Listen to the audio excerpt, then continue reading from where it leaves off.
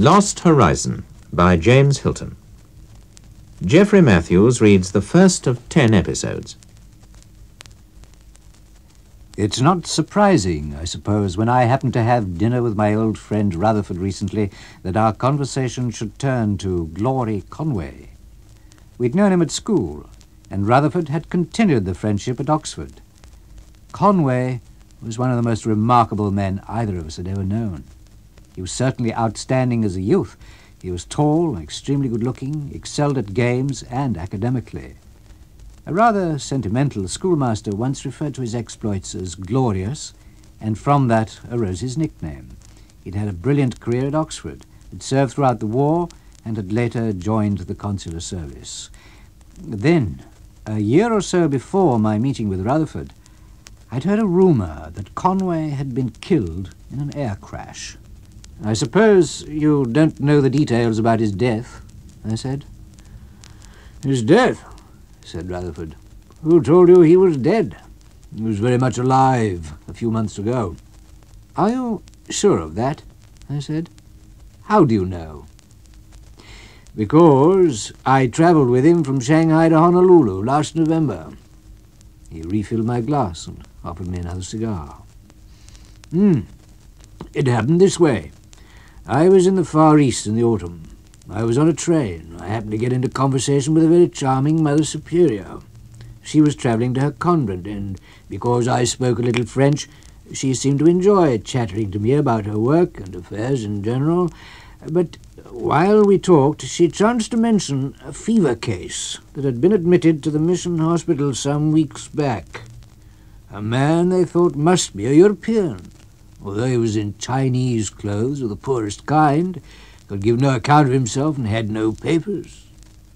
Well, in the end she invited me to visit the mission and meet this mysterious stranger.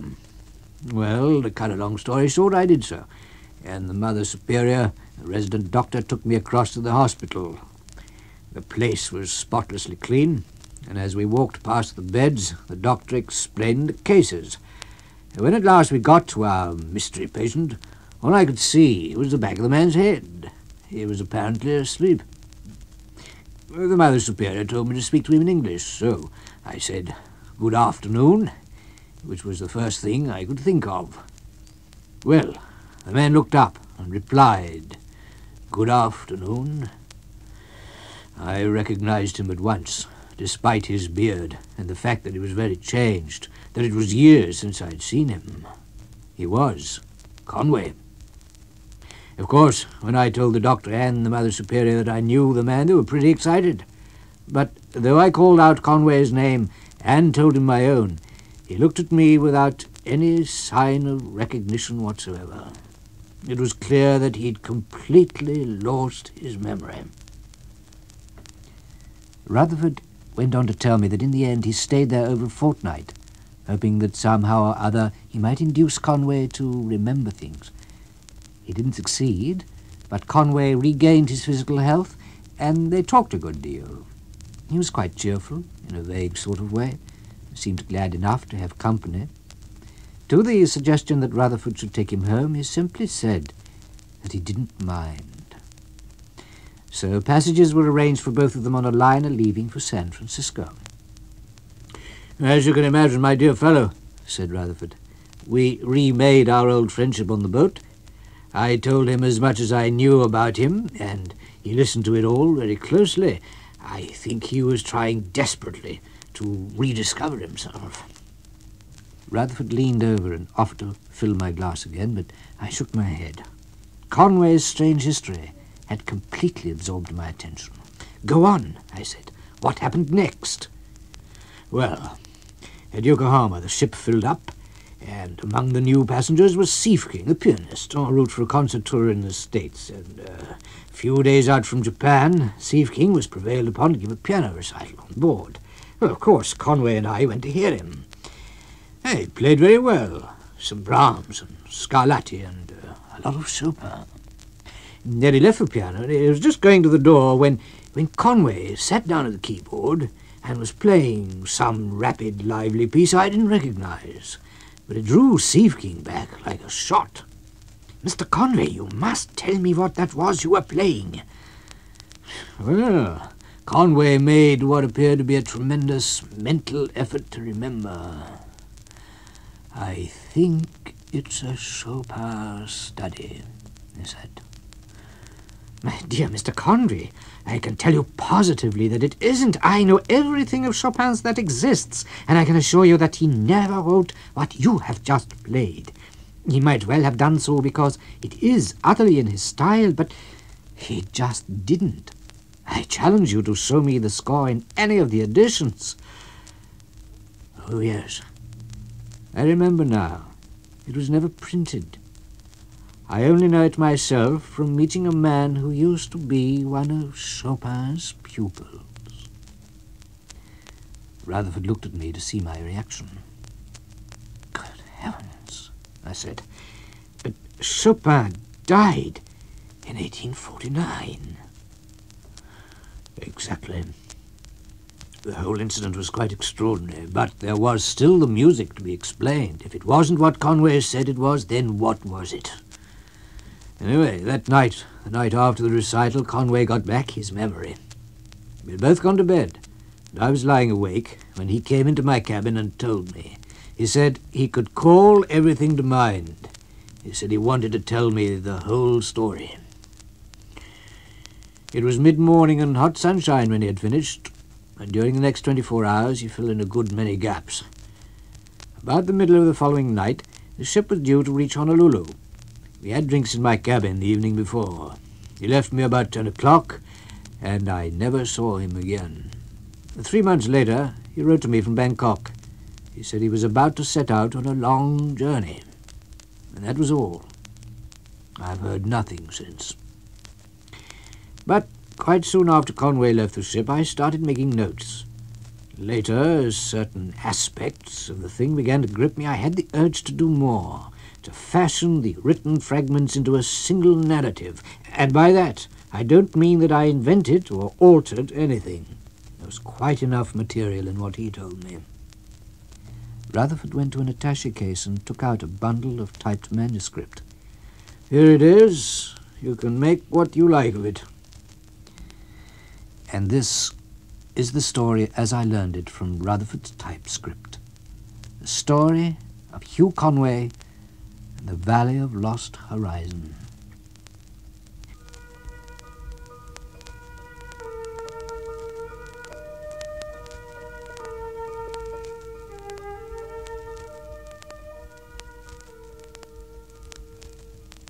It began in May 1931.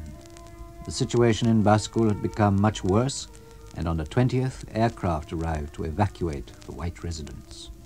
These numbered about 80, and most were safely transported across the mountains in troop carriers to Peshawar. A few miscellaneous aircraft were also employed. In one of these at about 10 a.m., 4 passengers embarked. Miss Roberta Brinklow, a missionary originally from London, Henry D. Barnard, an American citizen, Hugh Conway, and Captain Charles Mallinson, both of the consular service. Conway was 37. He was tall, deeply bronzed, with slate-blue eyes. That day he was tired.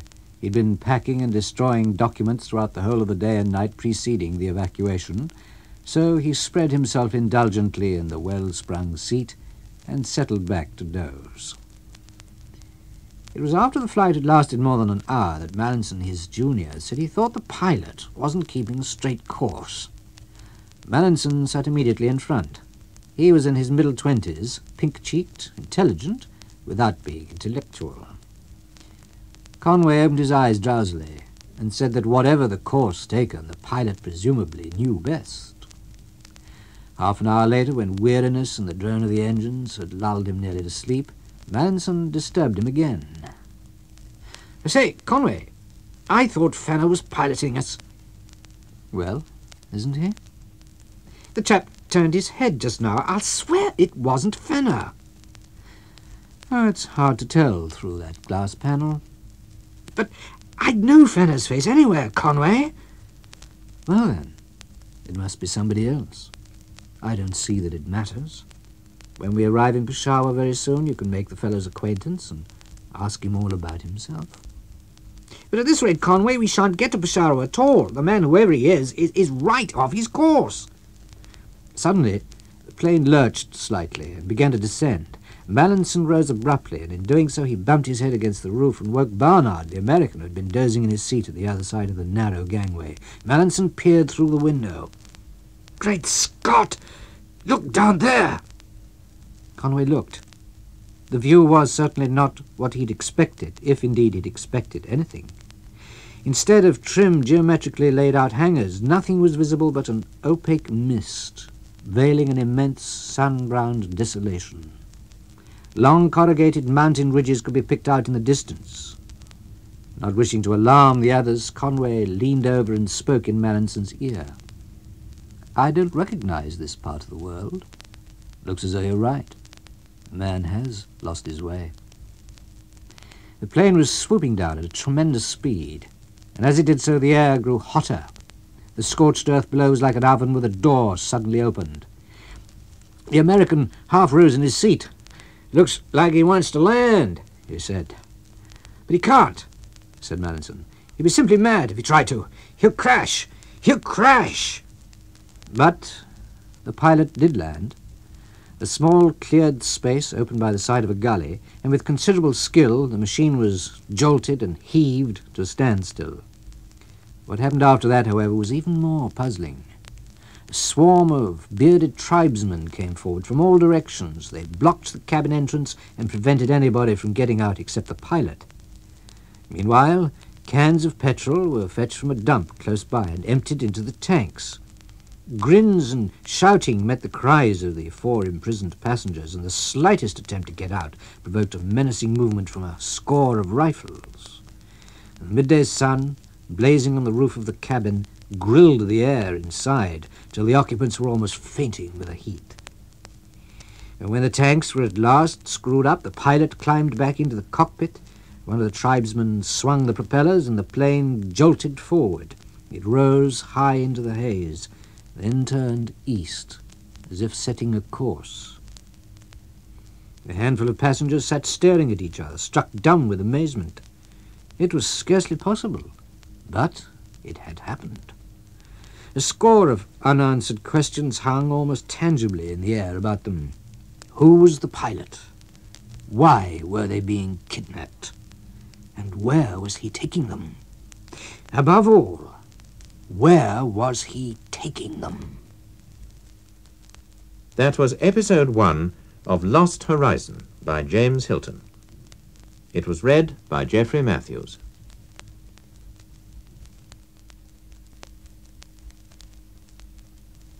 Lost Horizon by James Hilton. Geoffrey Matthews reads the second of 10 episodes. In May 1931, Hugh Conway and 3 other people were being evacuated by air from a troubled spot in northwest India. On the way, they discovered that their pilot was unknown to them and that they were off course. They landed in wild country. Strange tribesmen prevented them from getting out. The plane's tanks were filled, and the machine took off again for an unknown destination.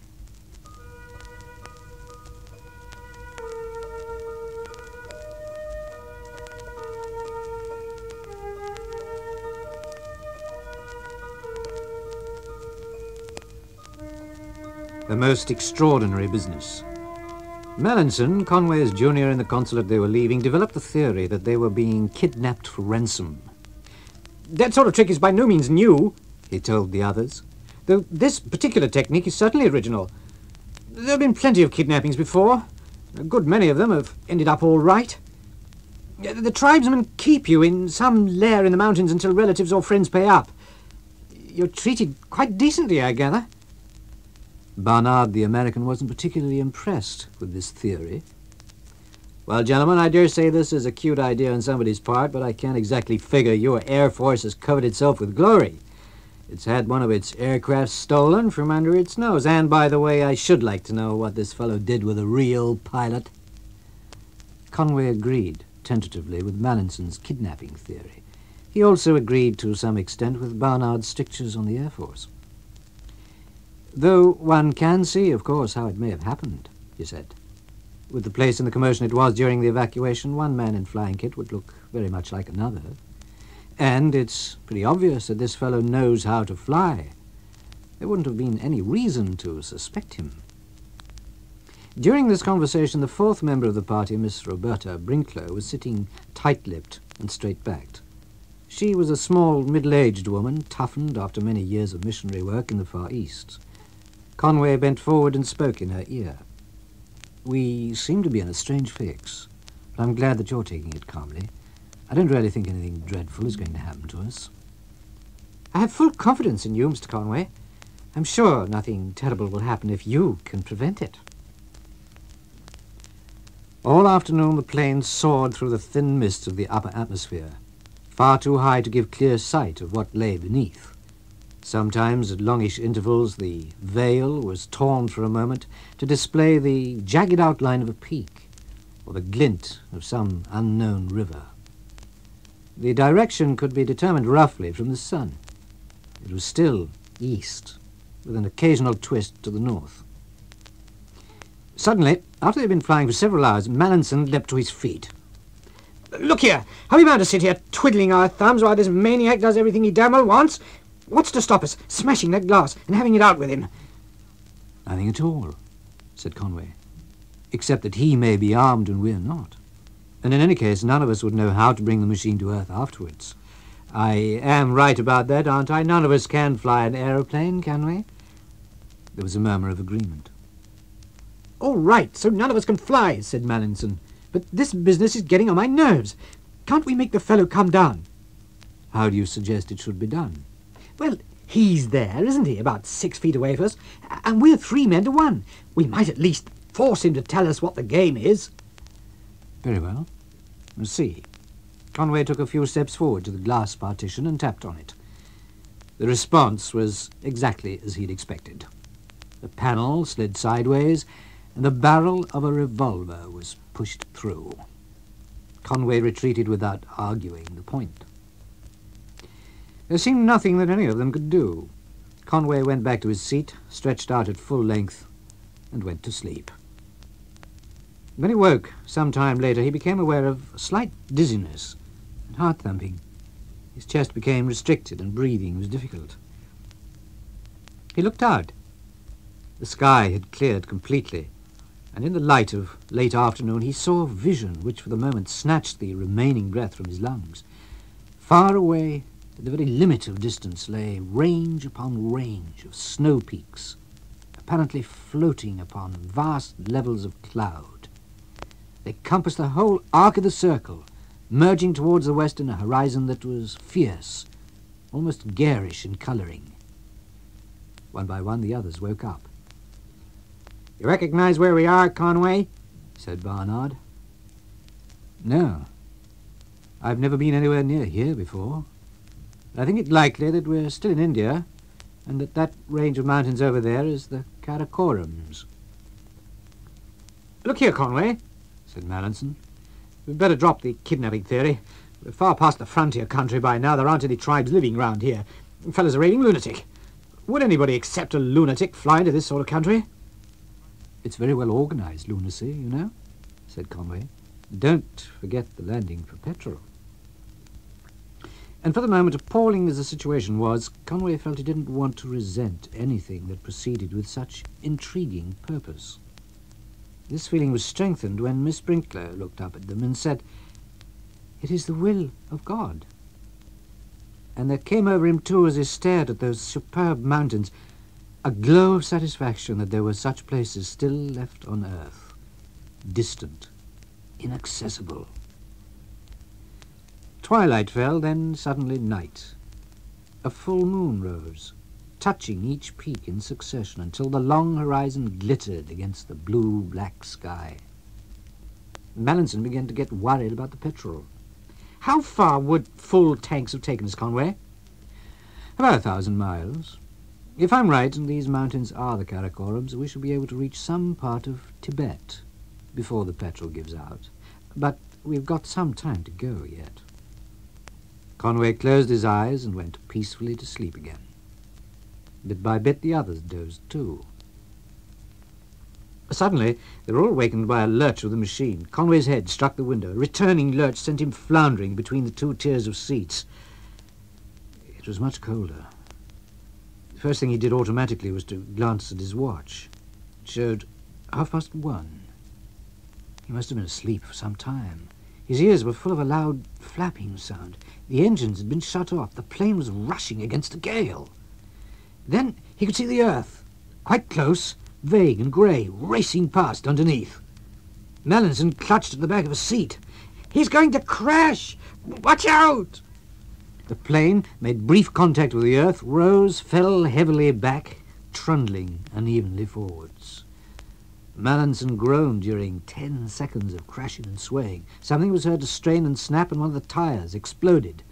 The machine wheeled round and came to rest. Mallinson wrenched open the door and prepared to make the jump down to earth. He turned to the others. "This looks like the end of the world." A moment later, chilled and shivering, they all agreed with him as they left the plane. With no sound in their ears save the fierce gusts of wind and their own crunching footsteps, they felt themselves at the mercy of something savage. The moon had disappeared, and starlight lit a tremendous emptiness, heaving with wind, a bleak world, mountain high. Mallinson was already making for the cockpit. "I'm going to tackle him right away." He clambered up to the cockpit, but after a few seconds dropped down again. "I say, Conway, is something wrong? I think the fellow's ill or dead or something. Come up and look. I took his revolver at any rate." "Better give it to me," said Conway, and he hoisted himself up. Peering in, he could just see the pilot, huddled forward, his head sprawling over the controls. He shook him, unfastened his helmet, and loosened the clothes round his neck. "Yes, something's happened to him. We must get him out." With Barnard and Mallinson helping, the pilot was taken from his seat and lifted to the ground. He was unconscious, not dead. "Possibly a heart attack," said Conway. "We can do very little for him out here. There's no shelter from this infernal wind. Better get him inside the plane, and ourselves too. Haven't an idea where we are, and it's hopeless to make a move until daylight." They carried the man into the cabin and laid him along the gangway between the seats. The interior wasn't much warmer than the outside, but at least it was a shelter from the wind. It wasn't an ordinary wind. It was like a frenzy that lived all round them, tilting the loaded machine and shaking it viciously. "His heart's very faint," said Conway. Miss Brinklow groped in her handbag. "I wonder if this would be any use." She held out a small bottle of brandy. "I always carry it with me in case of accidents." "Thank you, Miss Brinklow. Just the stuff." After a moment, the slightest movement of eyelids was visible. As Conway kept vigil throughout that gale-tormented night, he reasoned the situation out to himself. He guessed that the flight had progressed far beyond the western range of the Himalayas. If that were so, they should by now have reached the loftiest and least hospitable place on earth, the Tibetan Plateau, a vast, uninhabited, and largely unexplored region. It was probable the nearest human settlement was hundreds of miles away. They had no food. They were unarmed except for one revolver. The airplane was damaged and almost fuel-less. They had no clothes suited to the icy cold. In short, it was absolutely essential for the pilot to be kept alive. The night dragged on. As Conway watched in the early dawn, the valley began to take shape, revealing a floor of rock and shingle sloping upwards. At last the sun rose into a sky of deep delphinium blue. As the air grew warmer, the others wakened, and Conway suggested carrying the pilot into the open, where the sharp, dry air and the sunlight might help to revive him. This was done, and they began a second and pleasanter vigil. Eventually the man opened his eyes and began to speak. His 4 passengers stooped over him, listening to sounds that were meaningless, except to Conway, who occasionally made answers. The man became weaker. Conway put the brandy bottle to his lips again, but the spirit seemed to do him no good. About the middle of the morning, he died. Conway stayed crouching by his side. Then he straightened up and joined the others. "I'm sorry to say he told me very little," he said. "Merely that we were in Tibet. I didn't understand him very well, but he said something about a lamasery near here, a sort of Buddhist monastery where we could get food and shelter. Shangri-La, he called it. There seems to be an obvious way along the valley, but let's hope it's not halfway up that mountain." Conway's remarks served to fix their attention on the glittering cone-shaped peak towards which the valley pointed, and then their gaze turned to a stare. For they could see, far away, approaching them down the slope, the figures of men. And as the figures moved down the valley, they revealed themselves to be a party of a dozen or more, carrying with them a hooded chair. That was episode 2 of Lost Horizon by James Hilton. It was read by Geoffrey Matthews.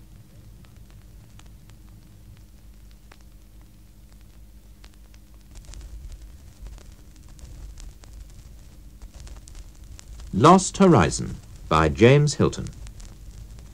Geoffrey Matthews reads the third of 10 episodes. In the spring of 1931, whilst being evacuated by air from a trouble spot in North India, consular official Hugh Conway and his 3 fellow passengers found themselves in the hands of an armed pilot they'd never seen before. He flew the plane far into the remotest mountains of Tibet, where after a crash landing, he died. Then the 4 stranded people saw that they were not alone. On a glittering peak across a valley, a party of men were coming towards them, carrying a hooded chair.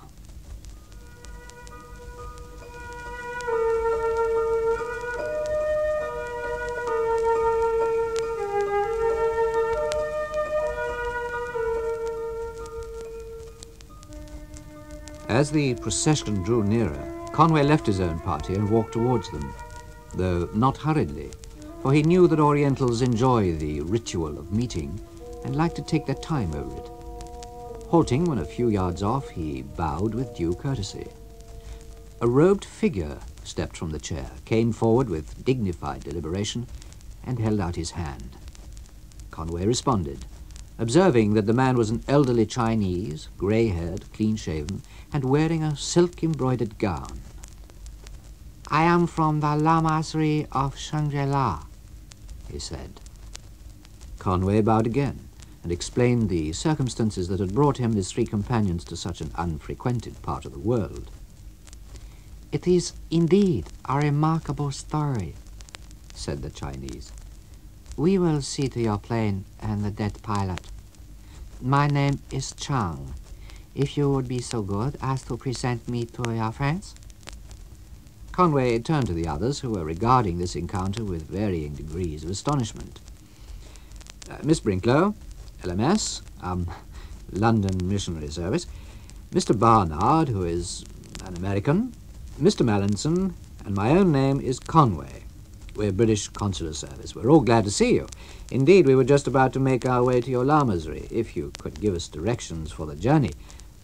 "There is no need for that," said Chang. "I shall be delighted to act as your guide." "Our stay won't be long," said Mallinson. "We shall pay for anything we have, and we should like to hire some of your men to help us on our journey back. We want to return to civilization as soon as possible." The Chinese bowed and returned to his chair. The journey to Shangri-La was begun. All morning the climb proceeded slowly and by easy gradients, but at such height the physical effort was considerable, and nobody had the energy to spare for talk. About a couple of miles along the valley the ascent grew steeper, and by this time the sun was overclouded, and a silvery mist obscured the view. Thunder and avalanches resounded from the snow fields above. The air became chill, and then with the sudden changefulness of mountain regions, bitterly cold.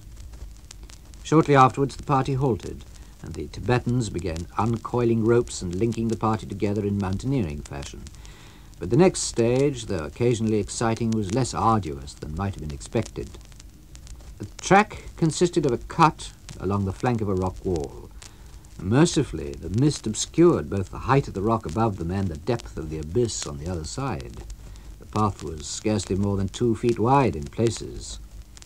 After a while it started to turn downhill at first, gently, and then more sharply. At one spot, Conway found some edelweiss, but when he showed it to the others, Mallinson said, "Good heavens, Conway, do you fancy you're pottering about the Alps? What sort of devil's kitchen are we making for?" "If you'd been through the war, as I have," said Conway, "you'd realize there are times when the most comfortable thing is to do nothing at all. Things happen to you and you just let them happen." "I'm afraid I don't find it as easy as you do to accept the situation," said Mallinson. The ground levelled out, and the party stepped from the mist into clear, sunny air. Ahead, at only a short distance away, lay the Lamasery of Shangri-La. To Conway it might have been a vision. It was indeed a strange sight. A group of coloured pavilions clung to the mountainside with the chance delicacy of a flower petal. Above them rose a grey rock bastion, and beyond that, in a dazzling pyramid, soared the snow slopes of a tremendous mountain. Below the pavilions, the mountain wall continued to drop, almost sheer to the valley. The floor of the valley, hazily distant, welcomed the eye with greenness. Sheltered from winds and surveyed by the Lamasery, it looked to Conway a delightfully favoured place. He never remembered exactly how he and the others arrived at the Lamasery. That thin air had a dreamlike texture, and he only vaguely recollected surprise at finding the interior spacious, well-warmed, and quite clean. But there was no time to do more than notice these things, for the Chinese, Chang, had left his chair and was already leading the party through various antechambers. "I will show you to your apartments," he said. "No doubt you would like baths. Our accommodation is simple, but I hope adequate. Afterwards I shall be greatly honoured if you'll all join me at dinner." "And then, if you don't mind," said Mallinson, "we'll make our plans for getting away. The sooner the better, as far as I'm concerned." The appointments of Shangri-La proved to be all that any of them could have wished, certainly more than they expected. That a Tibetan monastery should possess a system of central heating was perhaps surprising enough, but it was the combination of Western and Eastern that struck Conway as most odd. The bath, for instance, was of a delicate green porcelain, a product, according to the inscription, of Akron, Ohio. Yet he was attended by a valet in Chinese fashion. His ears and nostrils were cleansed, and a thin silk swab passed under his lower eyelids. The 4 passengers met again at dinner. The room in which Chang received them was admirably proportioned and sparingly adorned with tapestries and 1 or 2 fine pieces of lacquer. Light was from paper lanterns, motionless in the still air. The meal was an excellent one of Chinese food, beautifully prepared and meticulously served. They were all hungry and ate well. Afterwards, Conway lit a cigarette. "You seem a very fortunate community," he said to Chang. "You're certainly very hospitable to strangers. I don't imagine, though, that you receive them often." "Seldom indeed, Mr. Conway. It is not a travelled part of the world." "You put the matter mildly. It seemed to me as I came the most isolated spot I ever set eyes on. A separate culture might flourish here without contamination from the outside world." "And what do you understand by contamination, Mr. Conway?" "Oh, dance bands, cinemas, sky signs. Your plumbing is quite rightly as modern as you can get it, the only certain boon to my mind that the East can take from the West. I often think that the Romans are fortunate. Their civilization reached as far as hot baths without touching the fatal knowledge of machinery." Miss Brinklow interrupted him. "Please, will you tell us about the monastery?" she said. As a missionary, I'm interested in the religious organization of your community. Those of us in full Lamahood number about 50, said Chang. There are a few others like myself who have not yet attained complete initiation. We are half Lamas. I see. Thank you, said Miss Sprinkler. Tell me, what do you all believe in? Isn't that rather a big question, said Conway. But I must admit that I share Miss Sprinkler's curiosity. If I were to put it into a very few words, my dear sir, said Chang, I should say that our prevalent belief is in moderation. We preach the virtue of avoiding excess of all kinds. In the valley which you have seen, several thousand inhabitants live under our order, and we have found that this principle makes for a very considerable degree of happiness. All this is very interesting, said Mallinson, but I really think it's time we began to discuss our plans for getting away. We want to return to India as soon as possible. How many porters can we be supplied with? For a long moment, Chang did not answer. Then he said, Unfortunately, Mr. Mallinson, I hardly think the matter could be arranged immediately. But something has got to be arranged. Our friends and relatives will be worrying about us. We should like to set out not later than tomorrow. Presumably, some of your people could escort us. We should make it well worth their while, of course.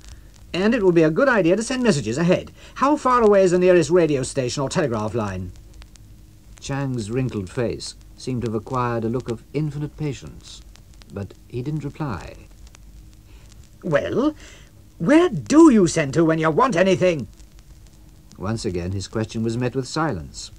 Suddenly Mallinson thrust back his chair. I don't feel that any of you are really trying to help me. I'm only asking a simple question. When you had all these modern baths installed, how did they get here? You won't tell me. It's part of the general mystery, I suppose. Conway, why don't you get at the truth? Conway felt himself waking from a trance. I think we'd all better adjourn this discussion till tomorrow. Bernard, will you look after Mallinson? He's all in.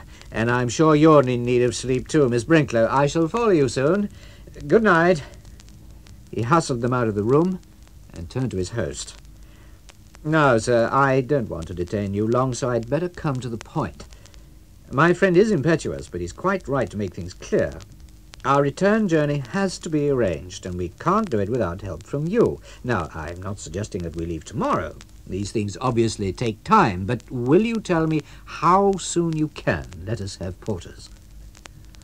Well, my dear sir, I very much doubt whether you will easily find men willing to undertake such a journey.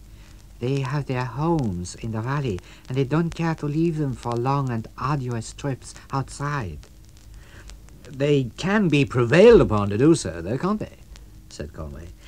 Weren't you setting out on a journey when we met you this morning? There was no response to this. Then a sudden, incredible thought struck him. I understand. So it was not a chance meeting. You came there deliberately to intercept us. You must have known of our arrival beforehand. But the question is, my dear Chang, the question is, how? For a moment, as Conway stared into the eyes of the Lama, he knew that he had stumbled onto the most significant aspect so far of their strange adventure. You are clever, Chang said, but not entirely correct. For that reason, I should advise you not to worry your friends with your speculations. Believe me, neither you nor they are in any danger at Shangri-La. That was episode 3 of Lost Horizon by James Hilton. It was read by Geoffrey Matthews.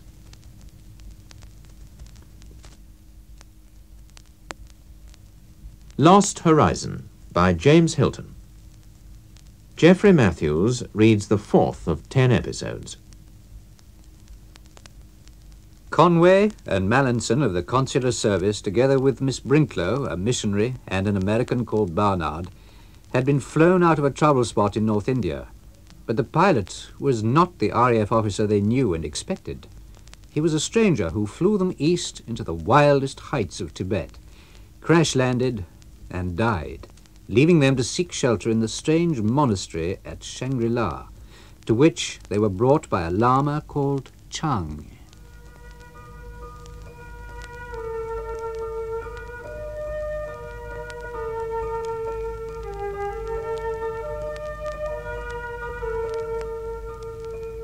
We desire nothing more, Mr. Conway, than that you and your companions should enjoy every moment of your stay here.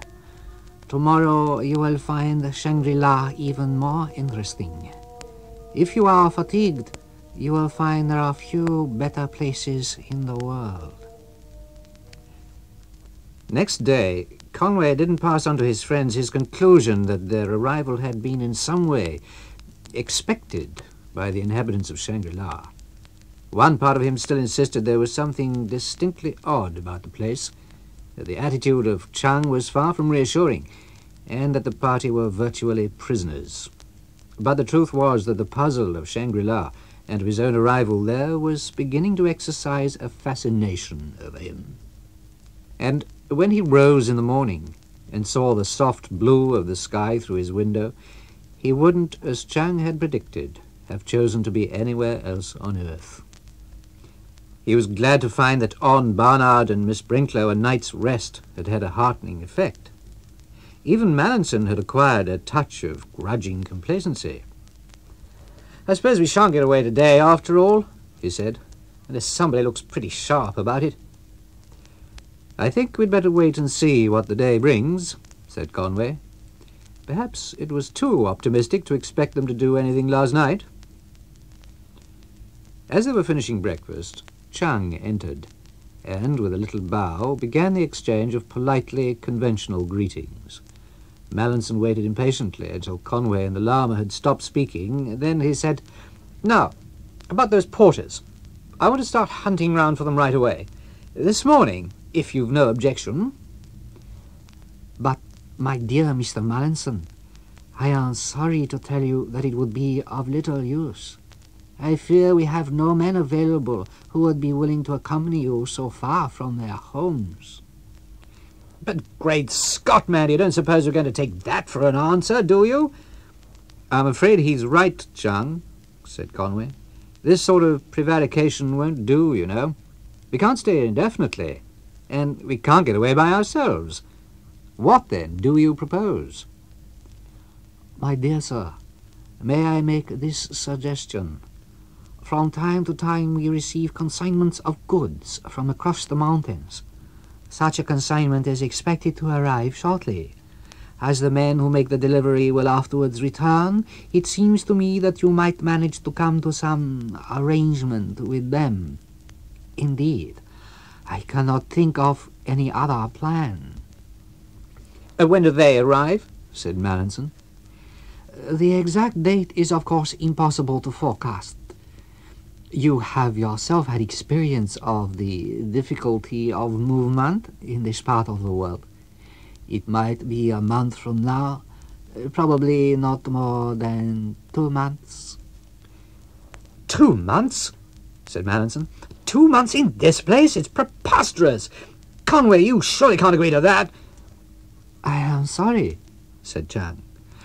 I do not wish to offend. The Lamasery continues to offer all of you its utmost hospitality for as long as you have the misfortune to remain. I can say no more. And, gathering his gown about him in a little gesture of finality, he left them. They spent the rest of the morning discussing the matter. "I'm past arguing about it," said Mallinson. "You know how I feel. I've said all along there's something very strange about this business. It's crooked. I'd like to be out of it." "You may be right," said Conway, "but it looks as though we shall have to do as Chang suggested. We are virtually helpless. As for me, I don't see why 2 months here should be much worse than 2 months in any other isolated part of the world.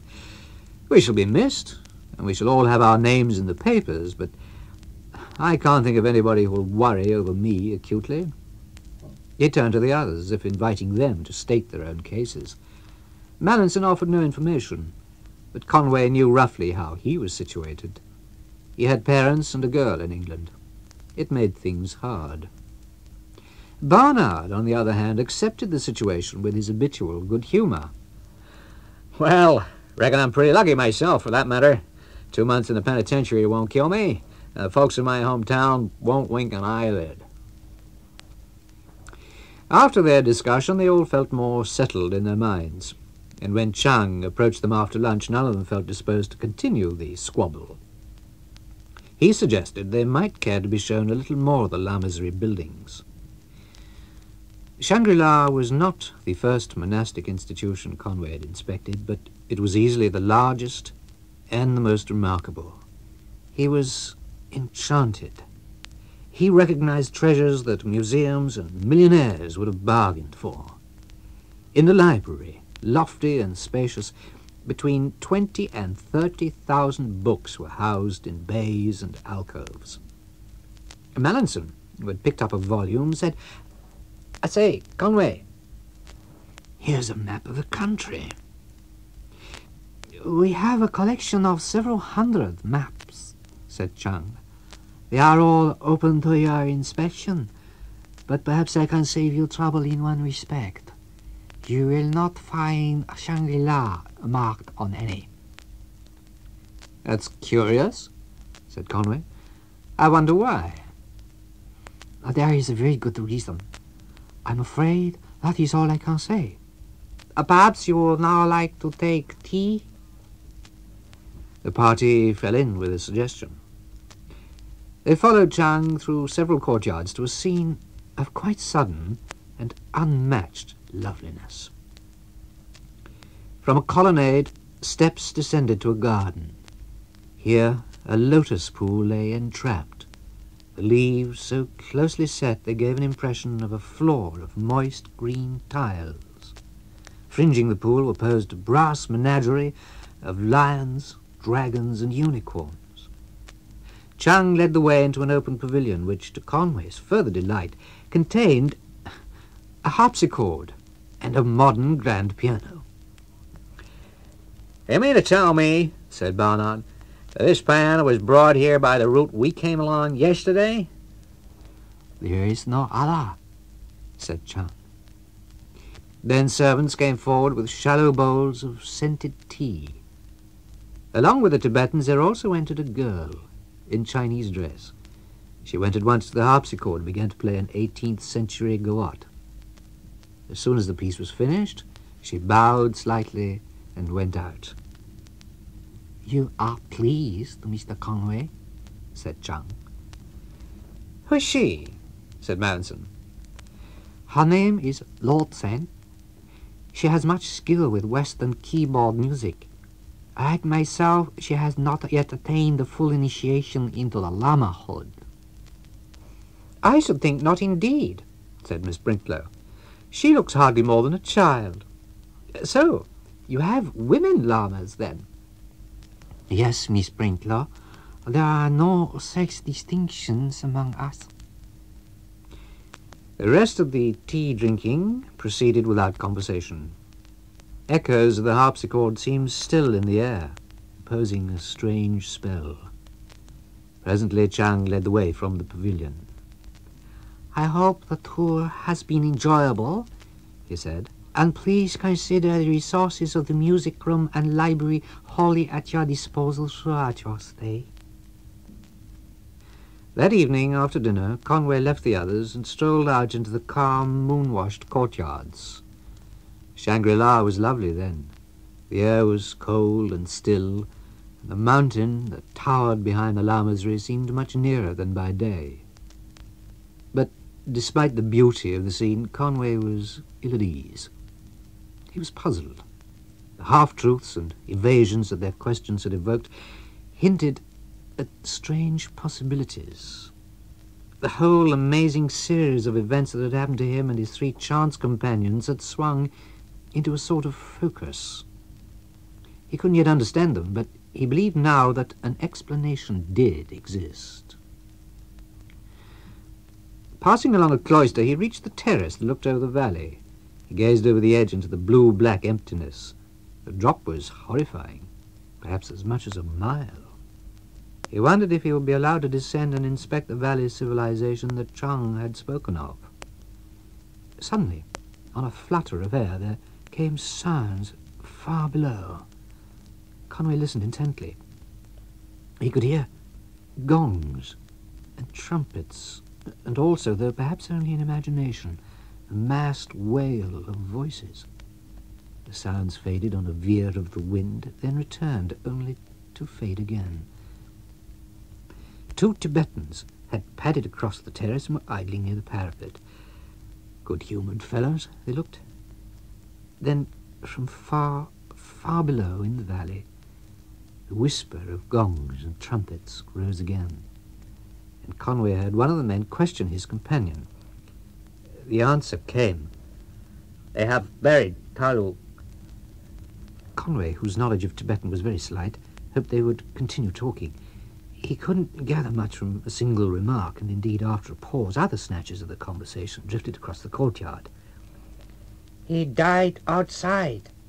Talu came through the air over the great mountains. Strangers he brought also. Though he went outside long ago, Shangri-La remembers him still. He obeyed the high ones of Shangri-La."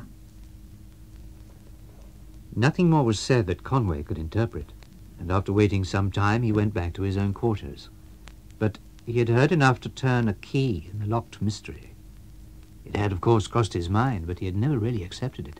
Now he saw that, however fantastic it seemed, it must be accepted. That runaway flight had not been the meaningless exploit of a madman. It had been something planned, prepared, and carried out at the instigation of someone here at Shangri-La. The dead pirate who had brought them here was known by name to those who lived here. He had been one of them. His death was mourned.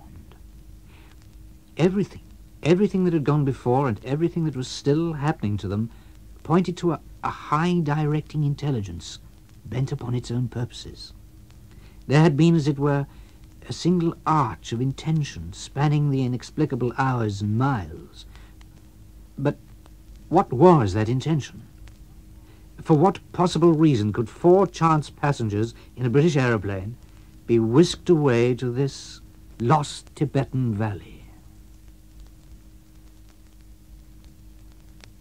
That was episode 4 of Lost Horizon by James Hilton. It was read by Geoffrey Matthews.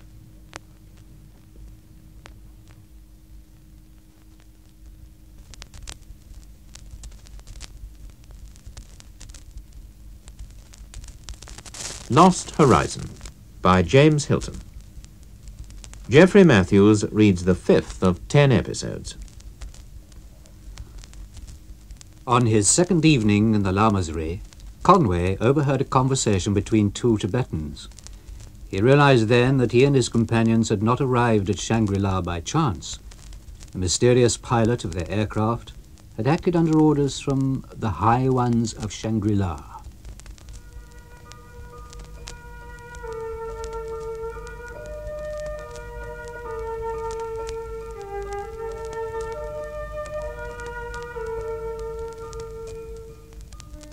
Conway was troubled. He had resolved to discover what the plan was. Why 4 chance passengers in a British aircraft had been brought to these Tibetan solitudes. But one thing he decided instantly. He must tell nobody of the conversation he had chanced to overhear. Neither his companions, who could not help him, nor his hosts, who doubtless would not. And so the 4 captive visitors settled into a kind of daily routine, and their first week in Shangri-La drew to its end. "Well, I reckon some folks have to get used to worse places," Barnard remarked. And that was indeed one of the many lessons to be drawn from their uncalled-for adventure.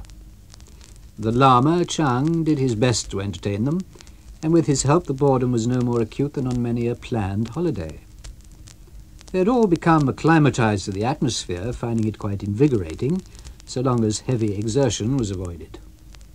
They learned that the days were warm and the nights cold, that the Lamasery was almost completely sheltered from winds. Conway was glad to find that the valley below the Lamasery was not out of bounds, although the difficulties of the descent made unescorted visits impossible. In company with Chang, they all spent a whole day inspecting the green valley floor that looked so inviting from the cliff edge. They travelled in bamboo sedan chairs, swinging perilously over precipices, while the bearers in front and behind picked away nonchalantly down the steep track. The valley was nothing less than an enclosed paradise of amazing fertility. Though narrow, it had the luck to catch the sunlight at the hottest part of the day. As for the inhabitants, they were enchanting. They smiled and laughed as they passed the chaired strangers, and had a friendly word for Chang. Altogether, Conway thought them one of the pleasantest communities he'd ever seen. Miss Brinklow had been watching for symptoms of pagan degradation, and subjected the Buddhist temple they visited to a close scrutiny. "When I get back," she said, "I shall ask my society to send a missionary here, and if they grumble at the expense, I shall just bully them until they agree." "But you yourself would be ideal for the job," said Mallinson. "That is, of course, if you'd like working in a place like this." "It's hardly a question of liking it, Mr. Mallinson. It's a matter of what one feels one ought to do. Anyhow, I don't see why I shouldn't make a beginning by studying the language. Can you lend me a book about it, Mr. Chang?" "Most certainly, madam," said Chang. "And if I may say so, I think the idea an excellent one." When they ascended to Shangri-La that evening, he treated the matter as one of immediate importance. Miss Brinklow was at first a little daunted by the massive volume, compiled by an industrious 19th-century German, but she made a good beginning and was soon extracting grim satisfaction from her task. Conway, too, found much to occupy him. During the warm, sunlit days he made full use of the library and music room. It was tempting to speculate on the method of selection and acquisition of books, and interesting to note that there were none that had been printed during the last decade. Chang, however, told him that the Lamasery had some recently published books, which would doubtless be added to the shelves eventually. "They arrived at Shangri-La some months ago," he said. "We keep ourselves fairly up to date, you see." "There are people who would hardly agree with you," said Conway. "Quite a lot of things have happened in the world in the past few years, you know." "Nothing of importance, my dear sir, that could not have been foreseen 10 years ago, or that will not be better understood 10 years hence." "You're not interested, then, in the latest developments of the world crisis?" "I shall be deeply interested in due course." "You know, Chang, I believe I'm beginning to understand you. You're geared differently. That's what it is. Time means less to you than it does to most people. If I were in London, I wouldn't always be eager to see the latest hour-old newspaper. And you at Shangri-La are no more eager to see a year-old one. Both attitudes seem to me quite sensible. Oh, by the way, how long is it since you last had visitors here?" "That, Mr. Conway, I'm unfortunately unable to say." It was the usual ending to a conversation. Conway began to like Chang more and more as their meetings multiplied, though it puzzled him that he met so few of the Lamas. There was, of course, the girl who had played the harpsichord for them, Lord Sen. He saw her sometimes when he visited the music room, but she knew no English, and Conway was unwilling to disclose his own knowledge of Chinese. Mallinson, who sometimes came to listen to the music for want of anything better to do, found her a very baffling proposition. "I can't think what she's doing here," he said. "This Lama business may be all right for an old fellow like Chang, but what's the attraction in it for a girl? How long has she been here, I wonder?" I wonder too, said Conway. But it's one of those things we're not likely to be told. She doesn't appear to dislike being here. She doesn't appear to have feelings at all, for that matter.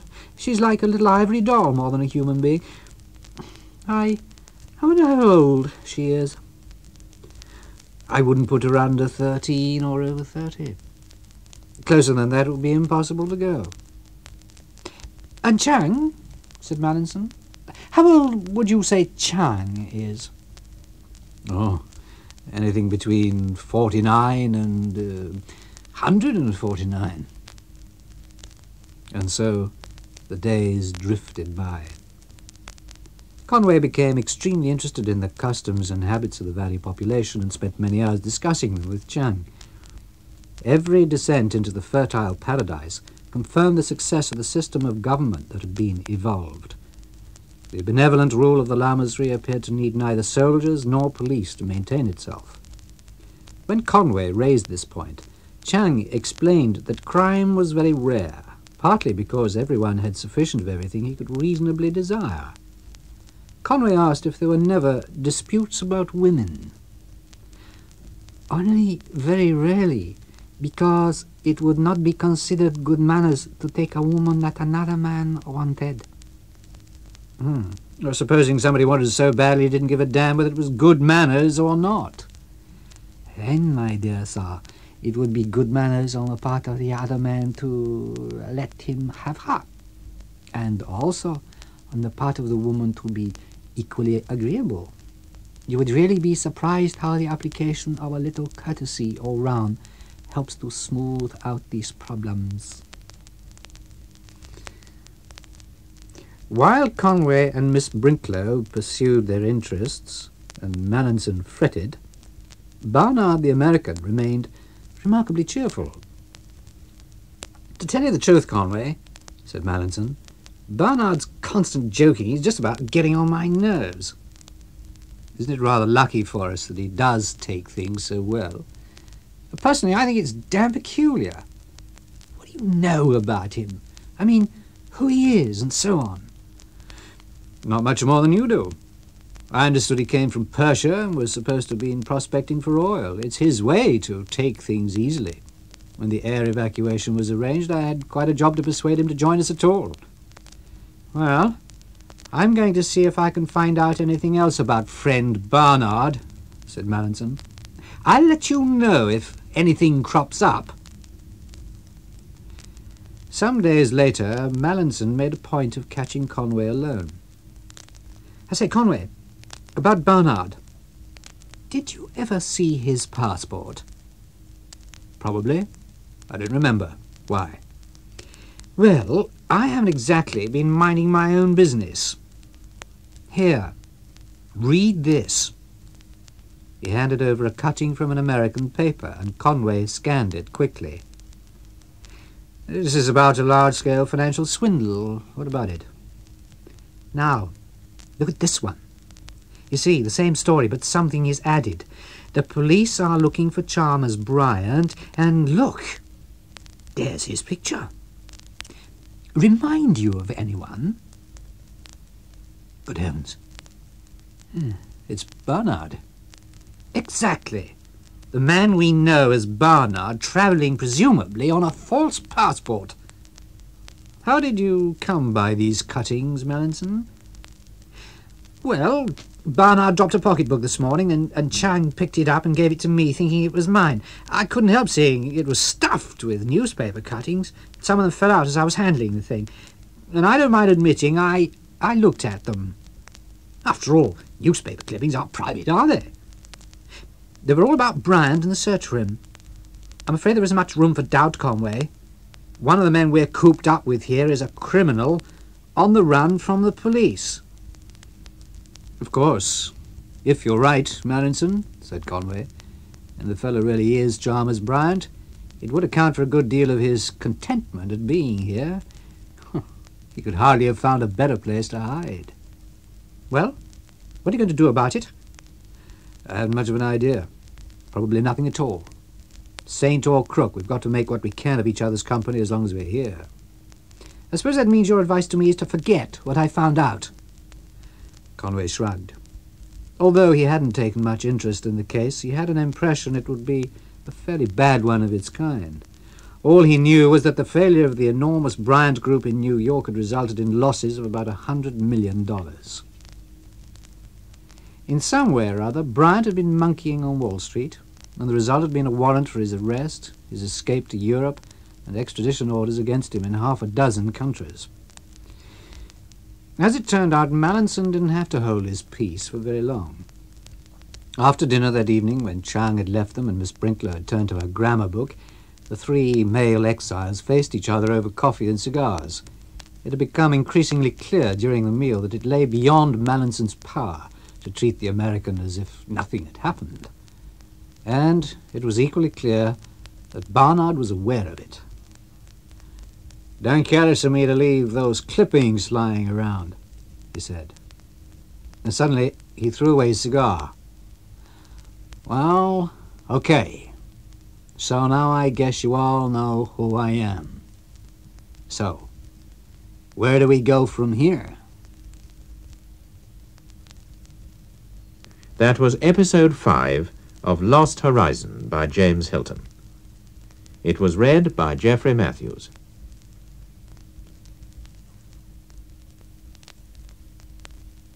Lost Horizon by James Hilton. Geoffrey Matthews reads the 6th of 10 episodes.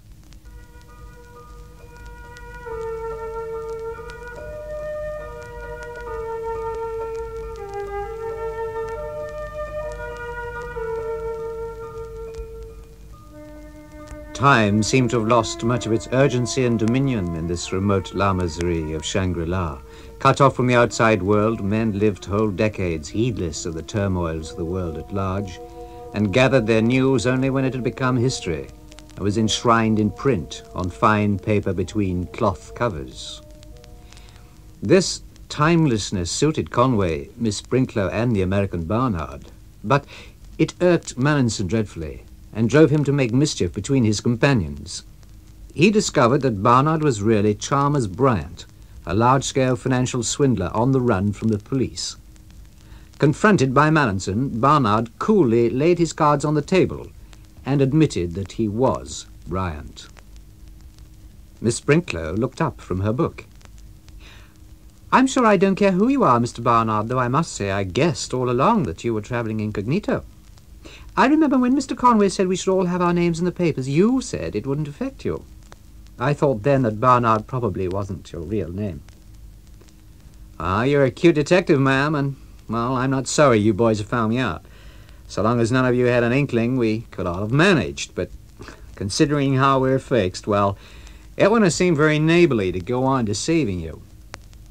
I admit I've left a pretty financial tangle behind me, and that if the cops ever do catch up with me, I'll have one deuce of a lot to answer for." "You know," said Conway, "it's curious when you come to think about it. Out of 4 people picked up by chance and kidnapped 1,000 miles, 3 are able to find some consolation in the business. You want a rest cure and hiding place. Miss Brinklow feels a call to evangelize." "Who's the 3rd person you're counting?" said Mallinson. "Not me, I hope." No, I was including myself," said Conway. "And my own reason is perhaps the simplest of all. I just rather like being here." Indeed, a short time later, when he took what had come to be his usual solitary evening stroll along the terrace or beside the lotus pool, he felt an extraordinary sense of physical and mental peace. It was perfectly true. He just rather liked being at Shangri-La.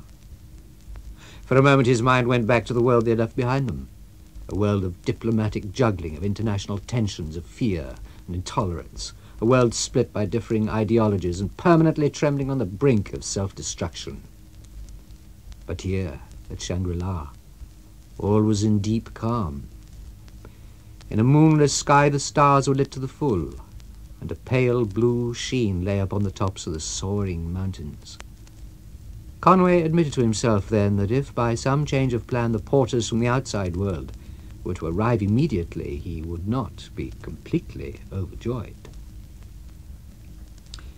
Suddenly, in the midst of his reflections, he was aware of a figure leaving the lamasery and coming towards him. It was Chang. There was an odd air of suppressed excitement about him. Mr. Conway, I am proud to be a bearer of important news. So the porters had come before their time, thought Conway. But he was wrong. My dear sir, I congratulate you. You are about to receive a signal honor, one that is extraordinary and unprecedented. Well, what's happened, Chang? What is this all about? My dear Mr. Conway, I cannot stress your good fortune too strongly. Come, sir, follow me. You are summoned to meet the master of us all, the High Lama of Shangri-La. Conway's eagerness grew in intensity as he accompanied Chang across the empty courtyards. They passed through rooms he had never seen before, all of them rather dim and lovely in lantern light. And then they climbed a spiral staircase. The most striking thing about this part of the lamasery was the dry, tingling warmth, as though all the windows were tightly closed and the central heating plant was working at full pressure. At last, Chang paused before a door. The High Lama will see you alone, he said. He opened the door for Conway to enter and closed it silently behind him. Conway stood, hesitant, breathing the sultry atmosphere and accustoming his eyes to the gloom. Then he suddenly built up an impression of a dark-curtained, low-roofed apartment, simply furnished with tables and chairs. On one of these chairs sat a small, pale, wrinkled old man in Chinese dress. You are Mr. Conway? Said the High Lama. Please sit down and have no fear. I am an old man and can do nobody any harm. I feel it an honor to be received by you. I thank you, my dear Conway. I shall call you that according to your English fashion.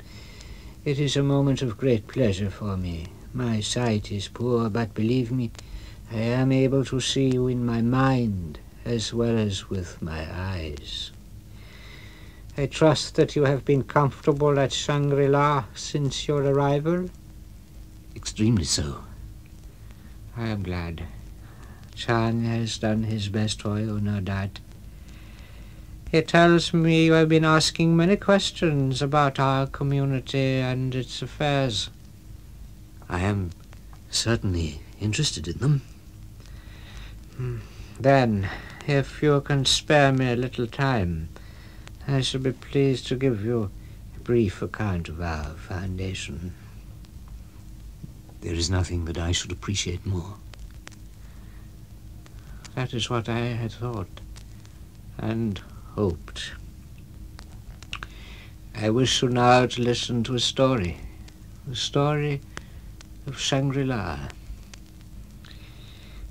In the year 1719, my dear Conway, 4 friars set out on a journey of discovery into the heart of Asia, and their mission was to establish if any traces survived of the Christian communities that existed in Asia in the Middle Ages.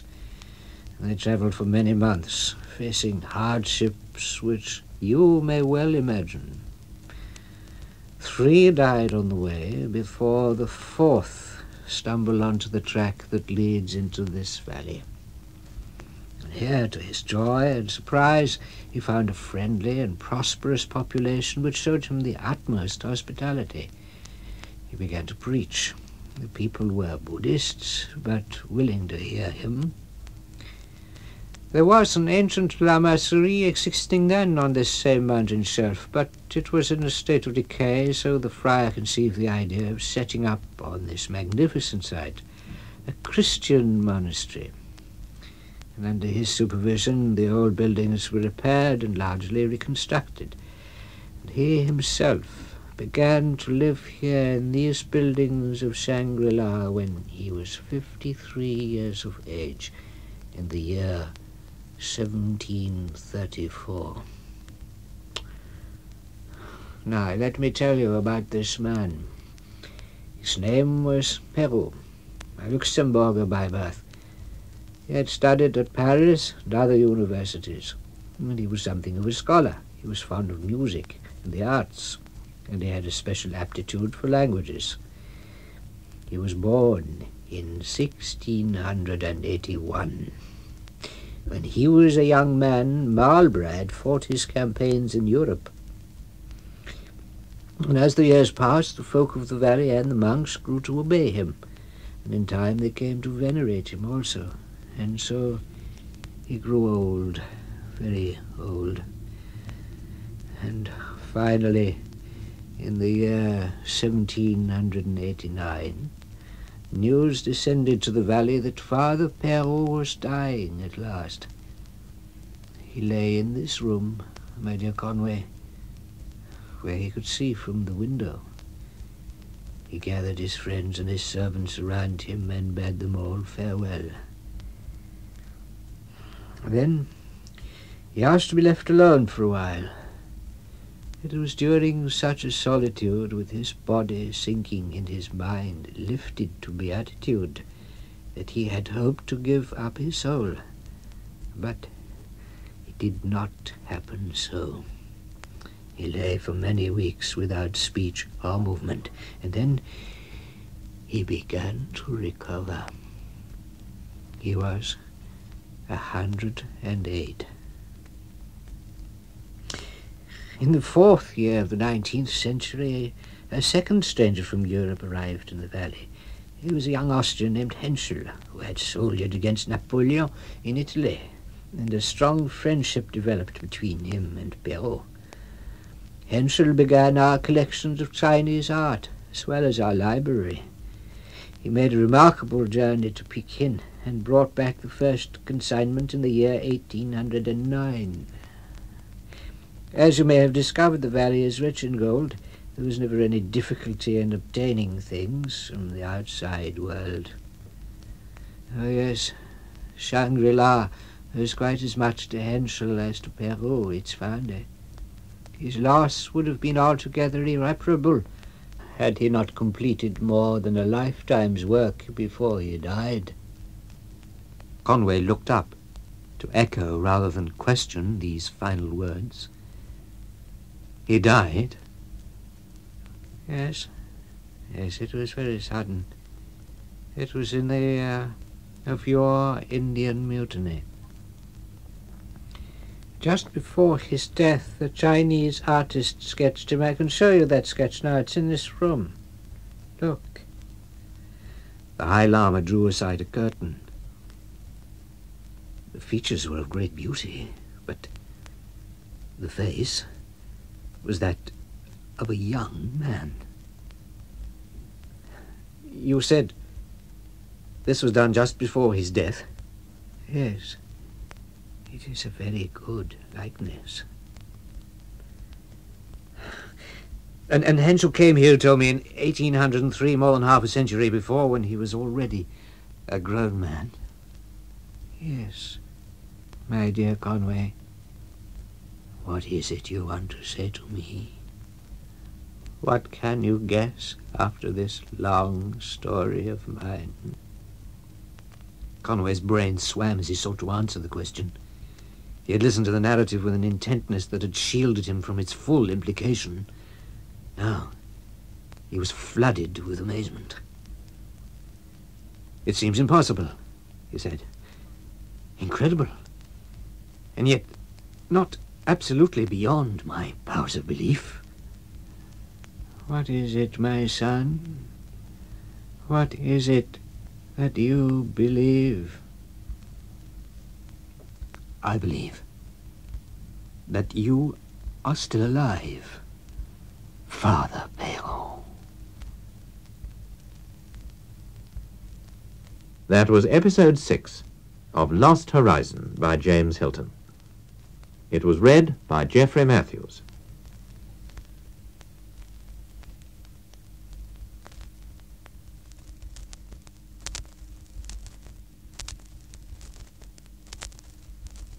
Lost Horizon by James Hilton. Geoffrey Matthews reads the 7th of 10 episodes. After some weeks in Shangri-La, Conway was summoned before the incredibly aged High Lama, who described how the Lamasery was rebuilt as a Christian monastery in 1734 by a middle-aged monk called Father Peru.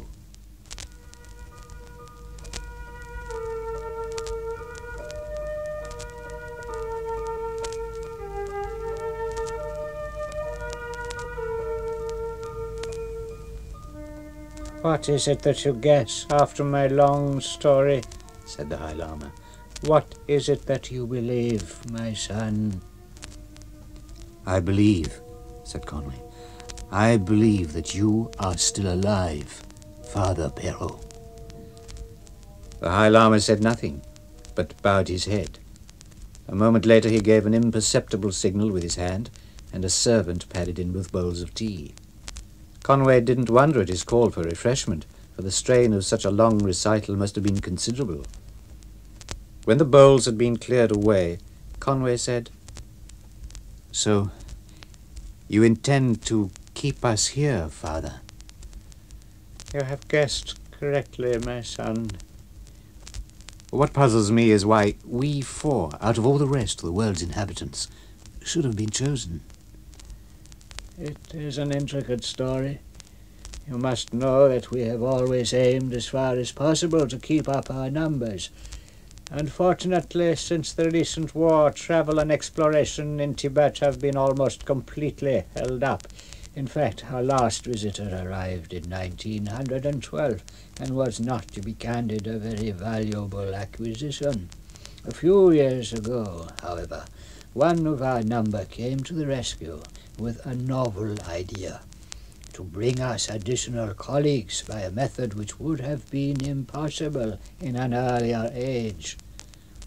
You mean, said Conway, that he was sent out deliberately to bring somebody back by air? Yeah, he was a resourceful youth, and we had great confidence in him. It was his own idea, and we allowed him a free hand in carrying it out. All that we knew definitely was that the first stage of his plan included a period of tuition at an American flying school. Yes, I see, said Conway.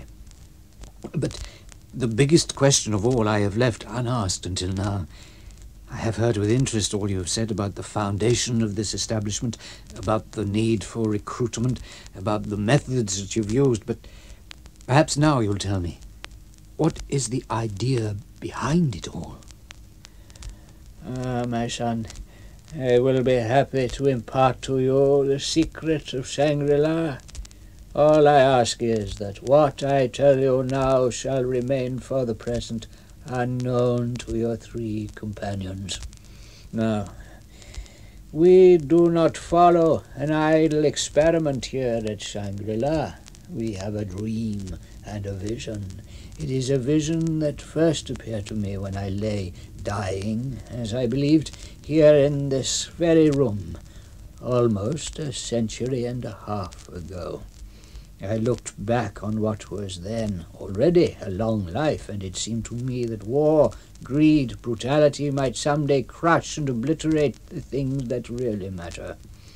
I saw nations more and more determined to destroy, and I believed that when they'd filled the land and the sea with ruin, they would take to the air. Can you say that my vision was untrue? No, indeed no, said Conway. Your vision was true. But that was not all. It seemed there would come a time when men would rage so hotly over the world that every precious thing would be in danger. Every book, picture, every treasure garnered through the ages, all would be lost. Conway thought of the world he had left behind him, the tensions, the dangers, the fears. I think you may be right, he said. I think you may be right.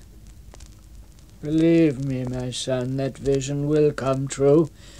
I say it in sorrow, and that is why I am here and why you are here, and why we may pray to outlive the doom that gathers round us on every side. To outlive it? Yes, my son, for you there is a chance. You think Shangri-La will escape? Oh, perhaps, my son, perhaps. We may expect no mercy, but we may hope for neglect.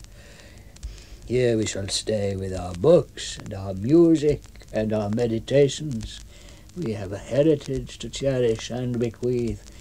And then, my son, when the strong have devoured each other, the Christian ethic may at last be fulfilled, and the meek shall inherit the earth.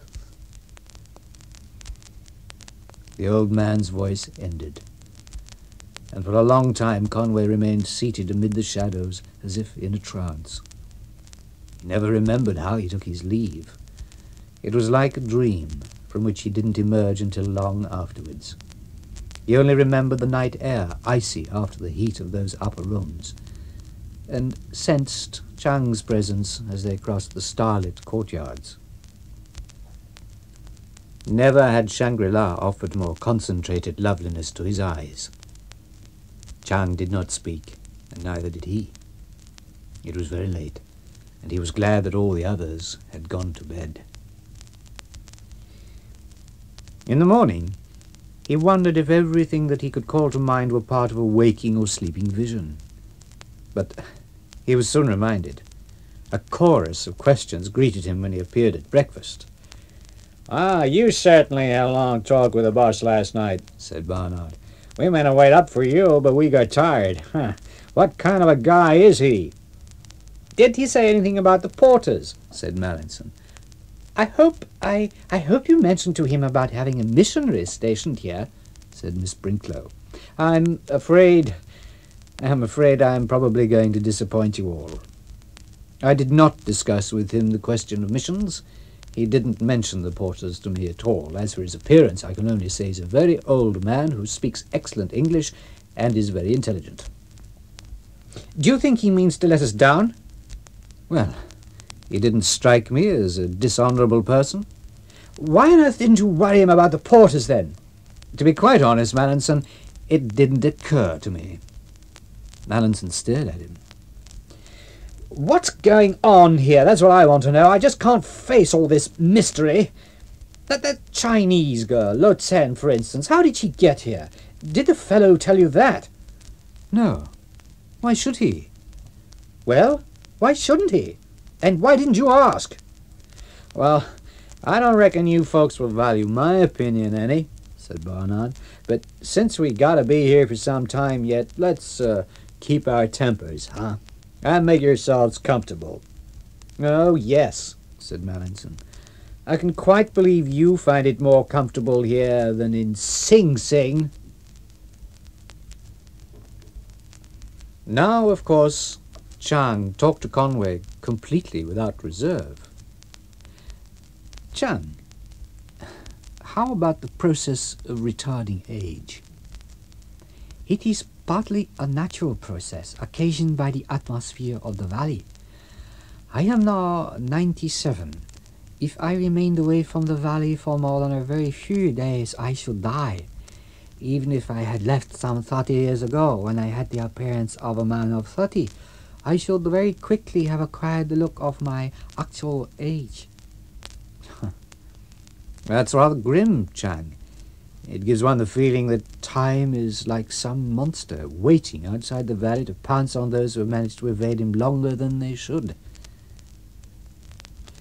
During the course of a week or so after the interview with the High Lama, Conway met several other members of the Lamasery and enjoyed his first talk with Alphonse Briac, a wiry, small-statured Frenchman who didn't look especially old, though he announced himself as having been a pupil of Chopin, who had died in 1849. As the days drifted into weeks, Conway was discovering happiness. When he sat playing Chopin in the music room, he often felt a peace that he had never known before. He would sometimes listen to Lo Tsen playing some intricate fugue on the harpsichord. She talked very little, even though she now knew that Conway could speak her language. With Mallinson, who liked to visit the music room sometimes, she was almost dumb. Once Conway asked Chang about her. He learned she came of royal Manchu stock. She was betrothed to a prince of Turkestan and was traveling to meet him when her carriers lost their way in the mountains. And when did this happen? In 1884. She was 18. But she looks no more than 30 now, if that. Once he asked Chang when he could expect to see the High Lama again. "Oh, doubtless at the end of your first 5 years, my dear sir," was the answer. But in that confident prophecy, Chang was wrong. For less than a month after his arrival at Shangri-La, Conway received a second summons to that torrid upper room.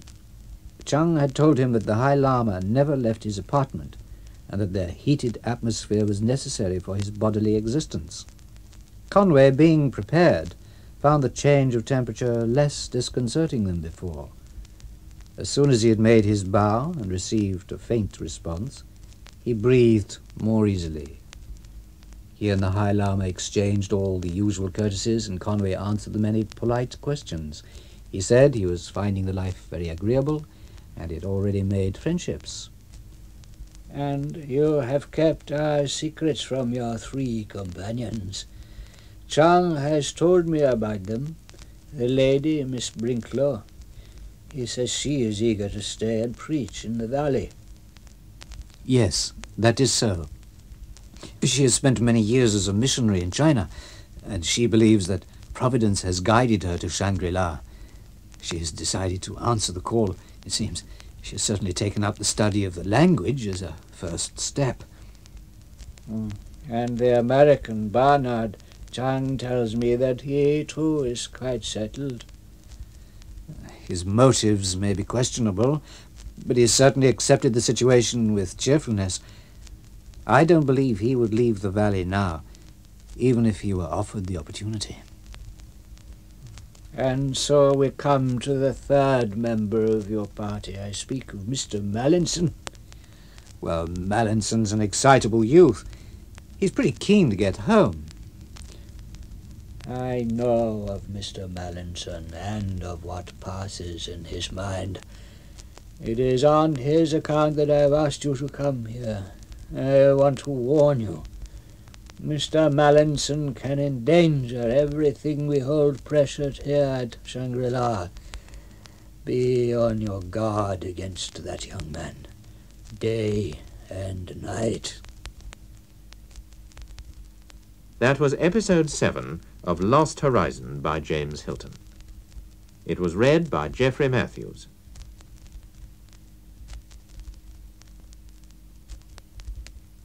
Lost Horizon by James Hilton. Geoffrey Matthews reads the 8th of 10 episodes.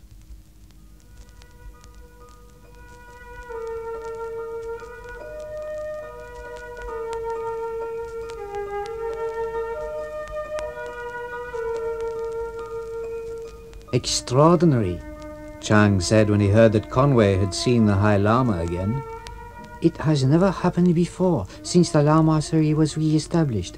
Never has a High Lama desired a second meeting until the end of a 5 years probation.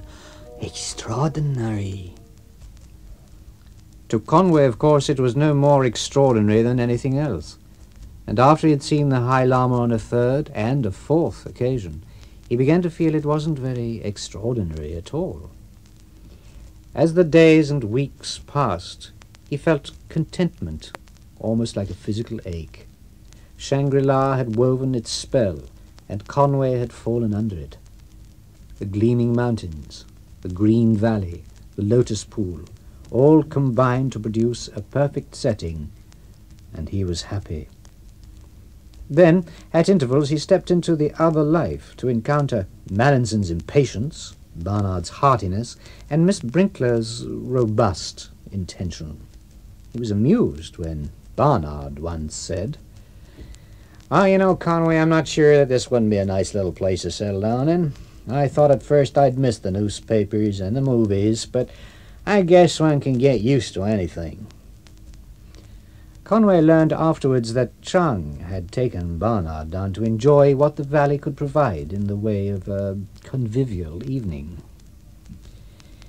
"Of course, it's none of my business," said Mallinson when he heard, "but you know, Barnard, you'll want to keep yourself pretty fit for the journey. The porters are due in a fortnight's time, and from what I gather, the return trip won't be exactly a joyride." "Well, I never figured it would," said Barnard. "As for keeping fit, I reckon I'm fitter than I have been for years. Anyway, the speakeasies down in the valley don't let a fella go too far, and you can't blame a man for what he fancies." "You can send him to jail, though, when he fancies other people's property," said Mallinson. "Ah, sure, if you can catch him. And that leads me to something I may as well tell you folks right away, now that we're on the subject.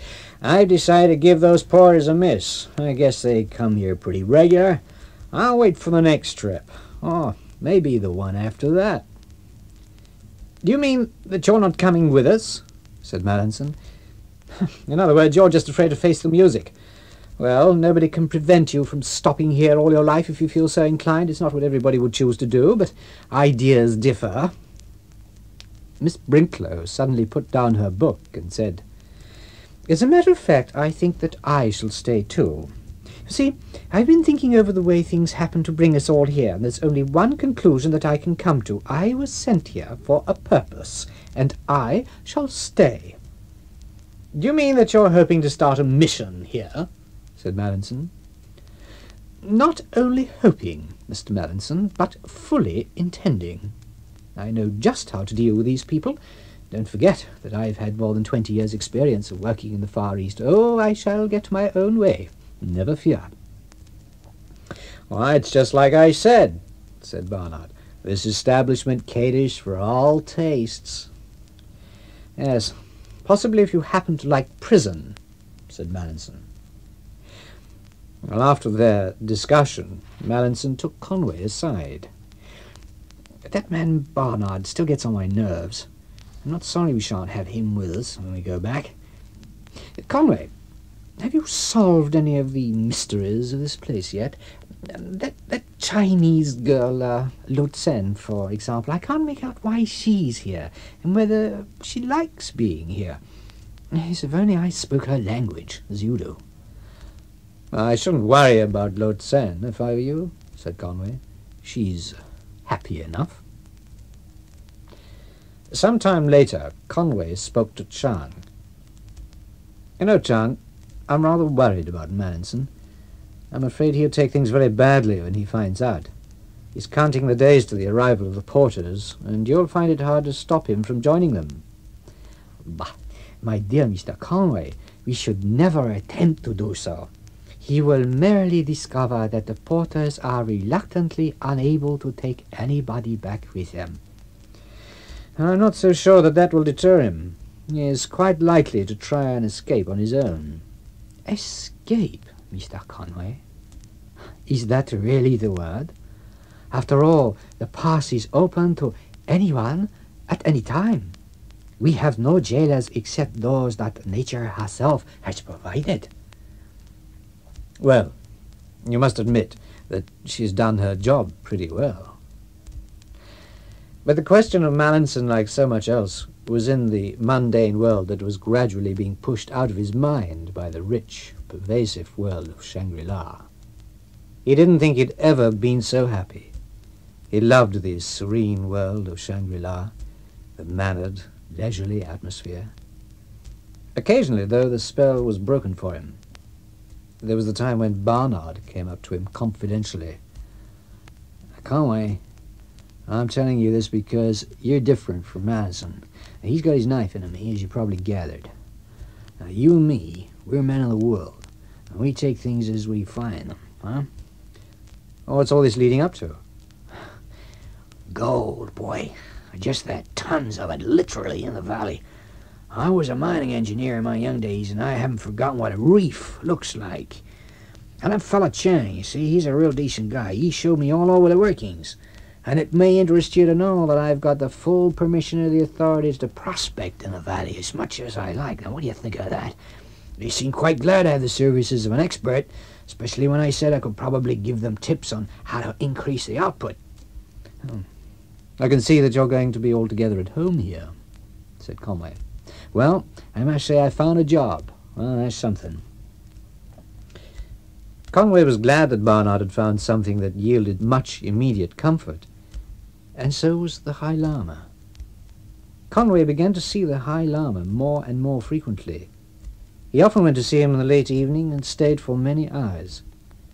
The High Lama never failed to ask him about the progress and welfare of his 3 companions, and once he inquired particularly as to the kind of careers that their arrival at Shangri-La had so inevitably interrupted. Well, Mallinson might have done quite well in the consular service, said Conway. He's energetic and has ambitions. As for the other 2, well, it happens to suit both of them to stay here for a while, at any rate. He noticed a flicker of light at the curtained window. There had been mutterings of thunder as he crossed the courtyards on his way to the now familiar room, but here no sound could be heard, and the heavy tapestries subdued the lightning into mere sparks of pallor. The mountain sends us storms at this time of the year, said the High Lama. But we were discussing your young friend Mr. Mallinson, to whom neither gold nor religion can offer solace as it does to the others.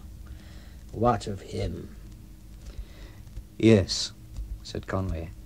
He is going to be the problem. I am afraid, my son, that he is going to be your problem. Why? Why mine particularly? Because, my son, I am going to die. The High Lama's statement was so unexpected that it left Conway speechless. After a few moments, the old man said, You are surprised? And surely, my friend, we are all mortal, even at Shangri-La.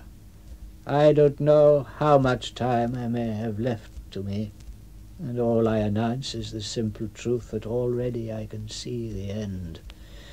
I want to do only one thing more. Can you imagine what that is? Conway remained silent. It concerns you, my son. You do me a great honor. I have it in mind to do much more than that.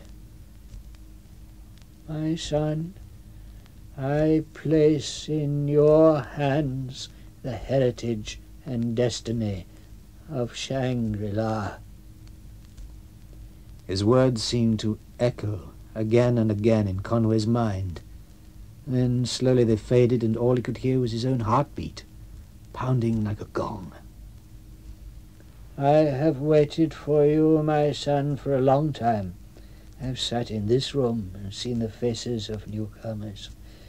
I have looked into their eyes and heard their voices, and always in the hope that someday I might find you.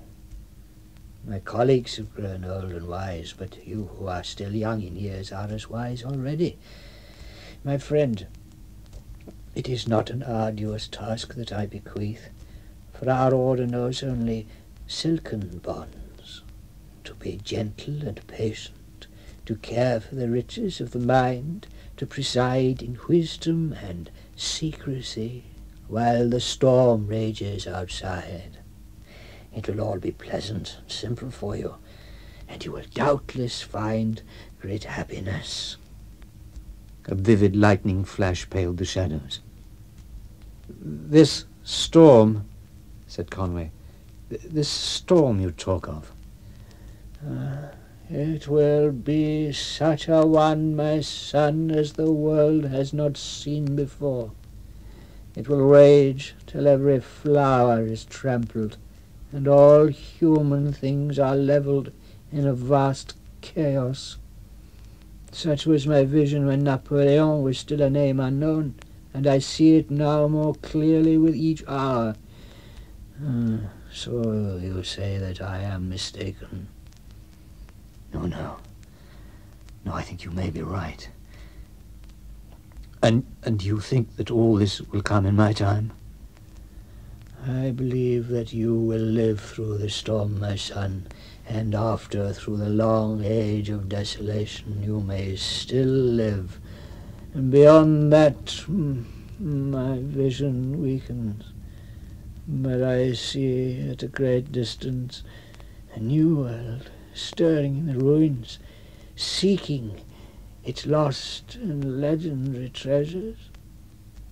And they will all be here, my son, hidden behind the mountains, here in Shangri-La, preserved as by a miracle for a new renaissance. The High Lama stopped speaking, and Conway saw the face before him full of a remote and overpowering beauty. Then the glow faded, and there was nothing left but a mask, dark-shadowed, drained of life. It was quite motionless, and the eyes were closed. Conway watched for a while, and presently it came to him. The High Lama was dead. He was quite alone in the room now.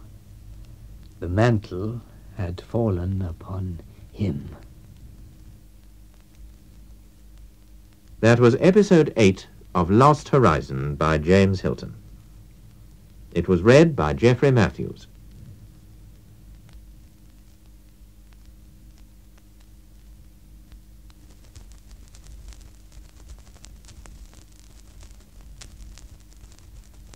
Lost Horizon by James Hilton. Geoffrey Matthews reads the 9th of 10 episodes.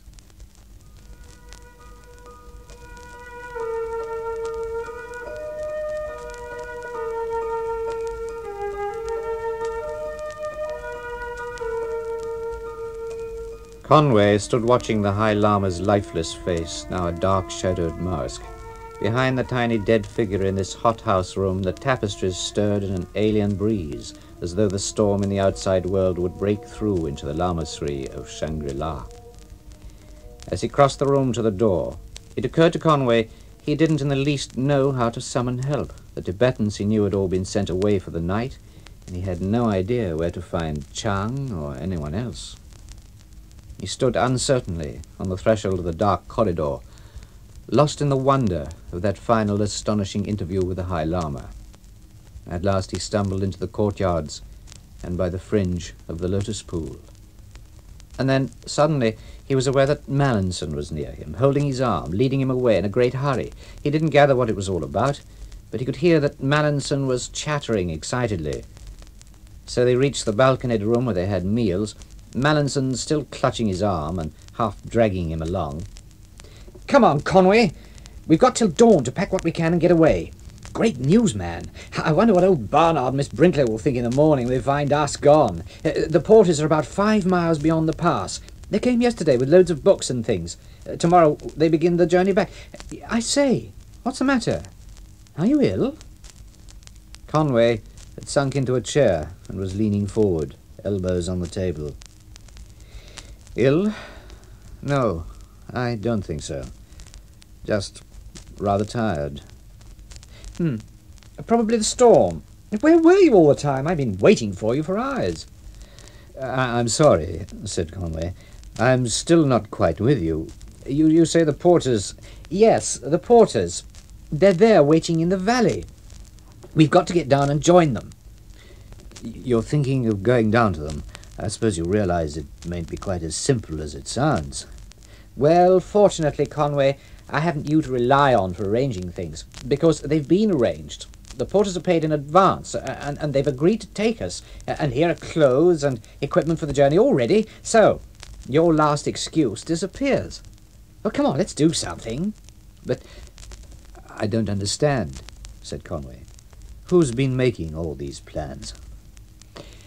"Well, if you must know, the Chinese pianist you're so fond of listening to, Lo Tsen. She's done everything. And she's with the porters now. She's waiting. Lord Sen. Waiting. Yes. Well, she's coming with us. I assume you've no objection. But this is nonsense, Mallinson. It's quite impossible. There are all sorts of reasons, but take my word for it, it won't do. It's incredible enough that she should be down there now, but the idea of her going any further, it's just preposterous. I don't see that it's preposterous at all, said Mallinson. It's just as natural for her to want to leave here as for me. But she doesn't want to leave. That's where you make the mistake. Then why did she say she'd come? I asked her, in Tibetan. Miss Brinklow worked out the words. It wasn't a very fluid conversation, but it was quite enough to, well, to lead to an understanding. On a sudden impulse, Conway said, "Let me explain something to you. When you've heard what I've got to tell you, you will understand, I hope, a great deal of what now seems very curious and very difficult. At any rate, you'll realize why Lord Sen can't possibly go back with you." Conway then gave, as briefly as he could, the whole story of Shangri-La as told him by the High Lama. It was the last thing he ever intended to do, but he felt that in the circumstances it was justified and even necessary. Only one thing he withheld, the fact of the High Lama's death that night and of his own succession. And when he had finished, he looked up calmly, confident that he'd done well. But Mallinson merely said, "I really don't know what to say, Conway, except that you must be completely mad. What's such other nonsense? It seems to me rather beyond arguing about." You think it's nonsense? Well, how else can I look at it? I won't say that the story of a fellow sent out to decoy strangers back here is literally impossible, though it does seem to me ridiculously far-fetched, but when you tack it on to all sorts of other things that are absolutely impossible, but all this about the llamas being hundreds of years old, well, it just makes me wonder what's got into you. Yes, I dare say you find it hard to believe. Perhaps I did myself at first. Well, of course it is an extraordinary story, but Think of all that we've actually seen, both of us. A lost valley in the midst of unexplored mountains. A monastery with a library of European books. "Oh, yes," said Mallinson. "And a central heating plant and modern plumbing and afternoon tea and everything else. Oh, it's all very marvellous, I know. Now, look here, Conway. It's got on your nerves, this place, and I really don't wonder at it. Well, pack up your things and let's quit." I'm sorry, Mallinson. I have no desire to go back at all. You're going to stay here like the other two? And at least you won't stop me from clearing out of it. Goodbye, Mallinson. For the last time, are you coming? I can't. Goodbye. They shook hands, and Mallinson left. Conway sat alone in the lantern light, still in the dream that had persisted since his last interview with the High Lama. It seemed to him that the outside world and Shangri-La were finally beyond reconciliation. He was still at the table hours later, smoking the last of his cigarettes, when Mallinson returned. Hello? What's happened? Why are you back? Mallinson pulled off his heavy sheepskins and sat down. His face was white. "Well, I hadn't the nerve," he said. "That place where we were all roped together on the way here, do you remember? Yes, well, I got as far as that, but I couldn't manage it. I've no head for heights, and in the moonlight it looked terrifying. It was silly, isn't it? Oh, they needn't worry, these llamas here. Nobody will ever threaten them by land, but by God, I'd give a good deal to fly over with a load of bombs." Why would you do that, Mallinson? "Because the place wants smashing up. It's all wrong. And if your impossible yarn were true, it would be more hateful still. Not of wizened old men, crouching here like spiders, waiting for anybody who comes near. It's horrible. Who'd want to live to an age like that anyway? Oh, why won't you come away with me, Conway? I hate imploring you for my own sake, but after all, I'm young. Does my whole life mean nothing to you? And Lord Sen, too. She's young. Doesn't she count at all? Lord Sen is not young, said Conway. She looks 17, but she's older. Much, much older. You're raving, Conway, you're raving. Her beauty, Mallinson, is a fragile thing.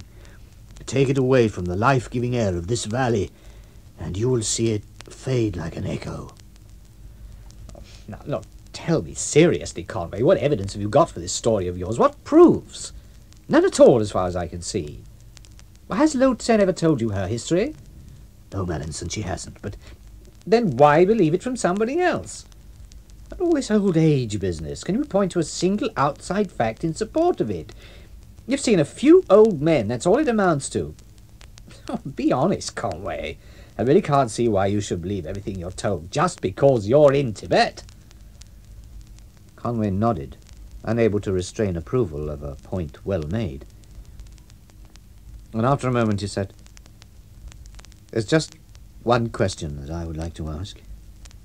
Are you in love with Lord Sen?" Yes, I am, Conway. I know you say it's absurd and unthinkable. It probably is, but I can't help my feelings. No, I don't think it's absurd at all. What nonsense it all is about her not being young. Oh, Conway, you can't believe it. It's just too ridiculous. Are you quite sure that she's young? Oh, positive, Conway. She's just a girl. And our falling in love is about the only good thing that's ever happened in this place. Conway went to the balcony and gazed at the dazzling mountain that soared behind the Lamasery. The moon was riding high in a waveless ocean. Her dream had dissolved, like all too lovely things at the first touch of reality. And he saw that the whole world's future, weighed in the balance against youth and love, would be as nothing. He didn't know whether he had been mad and was now sane, or whether, for a brief moment, he had been sane and was now mad again. But when he turned round from the window, there was a difference in him. He looked much more like the Conway who'd first come to Shangri-La. Do you think you could manage that tricky descent with a rope, Mallinson? If I were with you, he said. Mallinson sprang forward. You mean you've made up your mind at last? You'll come with us, Conway? They left as soon as Conway had prepared himself for the journey. It was surprisingly simple to leave, a departure rather than an escape. There were no incidents as they crossed the bars of moonlight and shadow in the courtyards. One might have thought there was nobody there at all, Conway reflected, and the idea of such emptiness became an emptiness in himself. How strange that this secret sanctuary should be forsaken by one who had found in it such happiness. For indeed, less than an hour later they halted breathlessly at a curve of the track and saw the last of Shangri-La. Deep below them the valley was like a cloud, and to Conway the scattered roofs had a look of floating after him through the haze. He prepared the rope for the knife-edged traverse, and though Mallinson was nervous at the precipice, Conway got him over in traditional mountaineering fashion. When that trial was past, they paused, and Mallinson tried to express something of what he was feeling. Conway, I must say it's damn good of you. I can't tell you how glad I am. I wouldn't try then, if I were you. Well, I am glad. Not only for my own sake, but for yours as well. It's fine that you can realize now that all those tales about eternal youth are sheer nonsense. It's just wonderful to see you, your real self again. That was episode 9 of Lost Horizon by James Hilton. It was read by Geoffrey Matthews.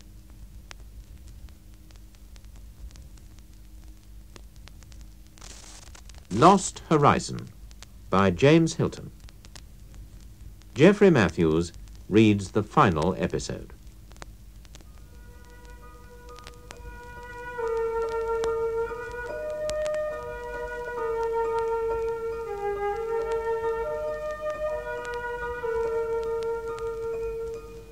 Towards dawn, Conway and Mallinson passed unchallenged by sentinels through the valley below Shangri-La. Presently they reached a plateau beyond, picked clean as a bone by roaring winds, and after a gradual descent the encampment of porters came in sight. Then all was as Mallinson had foretold. They found the men ready for them, sturdy fellows in furs and sheepskins crouching under the gale, and eager to begin the journey to Fu, 1,100 miles eastward on the China border. When they met Lord Sen, Mallinson said, "Conway is coming with us," forgetting that she knew no English. But Conway translated. It seemed to him that the little Manchu woman had never looked so radiant. She gave him a most charming smile, but her eyes were all for the boy. And it was at this point that the manuscript I was reading, the manuscript that Rutherford had given me, came to an end. I had intended to return it to him as soon as I had read it, but I had already received a short note from him to say that he was off on his wanderings again, and would have no settled address for some months. It was in Delhi that I met Rutherford again. We had been guests at a vice-regal dinner party, but distance and ceremonial kept us apart until the turbaned flunkies handed us our hats afterwards. "Come back to my hotel. Have a drink," Rutherford said. Over a whiskey, I asked him where he'd been. "Searching for Conway," I said. "Search is much too strong a word. You can't search a country half as big as Europe for one man. All I can say is that I visited places where I was prepared to come across him or get news of him. His last message, you remember, was that he had left Bangkok on a long journey. I knew that it was to the northwest, and I was able to follow him some way. But the definite trail, as you might say, peters out somewhere in Upper Siam. But I was also interested to put as many tabs on Conway's story as I could.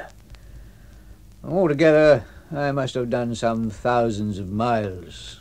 Baskul, Bangkok, Chungkyang, Kashgar. I visited them all, and somewhere inside the area between them the mystery lies. But it's a pretty big area, you know, and all my investigations didn't touch more than the fringe of it, or of the mystery either, for that matter. Indeed, if you want the actual downright facts about Conway's adventures, so far as I've been able to verify them, all I can tell you is that he left Baskul on the 20th of May and arrived in Chungkyang on the 5th of October. And the last we know of him is that he left Bangkok again on the 3rd of February. All the rest, everything he told me, everything I wrote down in that manuscript, is probability, possibility, guesswork, myth, legend, whatever you like to call it. But did you discover nothing definite at Baskul? I said. Oh, Baskul was hopeless, said Rutherford. Peshawar was worse. Nobody could tell me anything except that the kidnapping of the people in that aeroplane did undoubtedly take place. Nobody's keen even to admit that, of course. It's an episode they're not proud of. And nothing was heard of the plane afterwards? Not a word or a rumour, or of its 4 passengers either. I verified, however, that it was a type capable of climbing high enough to cross the ranges. I also tried to trace that fellow Barnard. I found his past history so mysterious that I wouldn't be at all surprised if he really were Chalmers Bryant, as Conway said. Did you try to find anything about the actual kidnapper? I asked. I did, but again it was hopeless. Did you try tracing the history of some of the people that Conway mentioned? I made an attempt, but it's a pity I hadn't a longer list to work on. I couldn't find any record of a pupil of Chopin's called Briac, though of course that doesn't prove that there wasn't one. Conway was pretty sparing with his names when you come to think about it. Out of 50-odd llamas supposed to be on the premises, he only gave us 1 or 2. Perrault and Henschel, by the way, proved equally impossible to trace. How about Mallinson? I said. Did you try to find out what happened to him? And that girl, the Chinese girl? Oh, my dear fellow, of course I did. The awkward part was, as you perhaps gathered from the manuscript, that Conway's story ended at the moment of leaving the valley with the porters. After that he either couldn't or would not tell me what had happened. Perhaps he might have done, mind you, if there'd been more time. I feel that we can guess at some sort of tragedy. The hardships of the journey would be perfectly appalling, apart from the risk of brigandage or even treachery among their own escorting party. Probably we shall never know exactly what did occur, but it seems tolerably certain that Mallinson never reached China. I made all sorts of inquiries, you know. There was absolutely no record of Conway's party arriving at all. So how Conway himself reached Chongqiang is still unexplained, I said. The only conclusion, said Rutherford, is that he wandered there, just as he might have wandered anywhere else. Anyway, we're back in the realm of hard facts when we get to Chongqiang. That's something. The nuns at the mission hospital were genuine enough, and so for the matter was the excitement of that pianist, Siefking, when Conway played that pseudo-Chopin on the ship. Rutherford paused. Yeah, it's really an exercise in the balancing of probabilities, and I must say the scales don't bump very emphatically either way. Of course, if you don't accept Conway's story, it means that you doubt either his veracity or his sanity. One might as well be frank.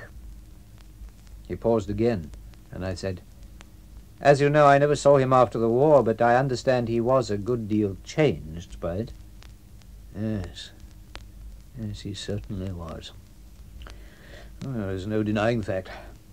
People would say, I suppose, that he came through without a scratch, but the scratches were there, on the inside. So, that's where we must leave it, I said. Well, yes, except for just one more point that I must mention, and perhaps in some ways it's the oddest of all. It came out during my inquiries at the mission. They all did their best for me there, as you can guess, but they couldn't recollect much, especially as they'd been so busy with the fever epidemic at the time. One of the questions I put was about the manner Conway had reached the hospital first of all, whether he had presented himself alone or had been found ill and been taken there by somebody else. I couldn't exactly remember. After all, it was a long while back. But suddenly, when I was on the point of giving up the cross-examination, one of the nuns remarked quite casually, I think the doctor said he was brought here by a woman. That was all she could tell me.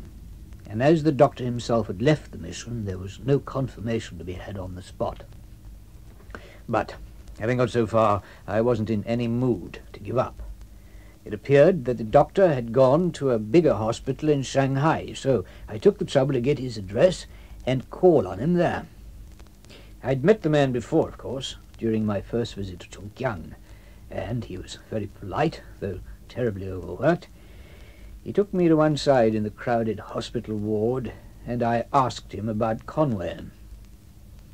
There wasn't a moment's hesitation. Oh, yes, he said. I remember the case of the Englishman who had lost his memory. I remember it very well. And was it true that he had been brought to the mission by a woman? I said. One of the nuns told me you had just said so. Oh, yes, certainly, he said. By a woman, a Chinese woman. Do you remember anything about her? I said. He lifted his arms. Nothing, I'm afraid, except that she'd been ill of the fever herself and died almost immediately. Just then there was an interruption. A batch of sick were carried in and packed on stretchers in the corridors. The wards were all full, and I didn't care to go on taking up the man's time. And when he came back to me looking quite cheerful amid such ghastliness, I just asked him one final question. And I dare say you can guess what that was. About that Chinese woman, I said. Was she young? Rutherford flicked his cigar as if the narration had excited him quite as much as he hoped it had me. And then he went on. The little fellow looked at me solemnly for a moment, and then he answered, "Oh no. She was most old. Most old of anyone I have ever seen." We sat for a long time in silence, and then talked again of Conway as I remembered him, boyish and gifted and full of charm, and of so many mysteries of time and age, and of the mind, and of the little Manchu woman who had been most old, and of the strange, ultimate dream of Shangri-La. At length I looked across at Rutherford. "Do you think he will ever find it?" I asked. That was the final episode of Lost Horizon by James Hilton. It was read by Geoffrey Matthews, and production for the BBC was by John Cardy.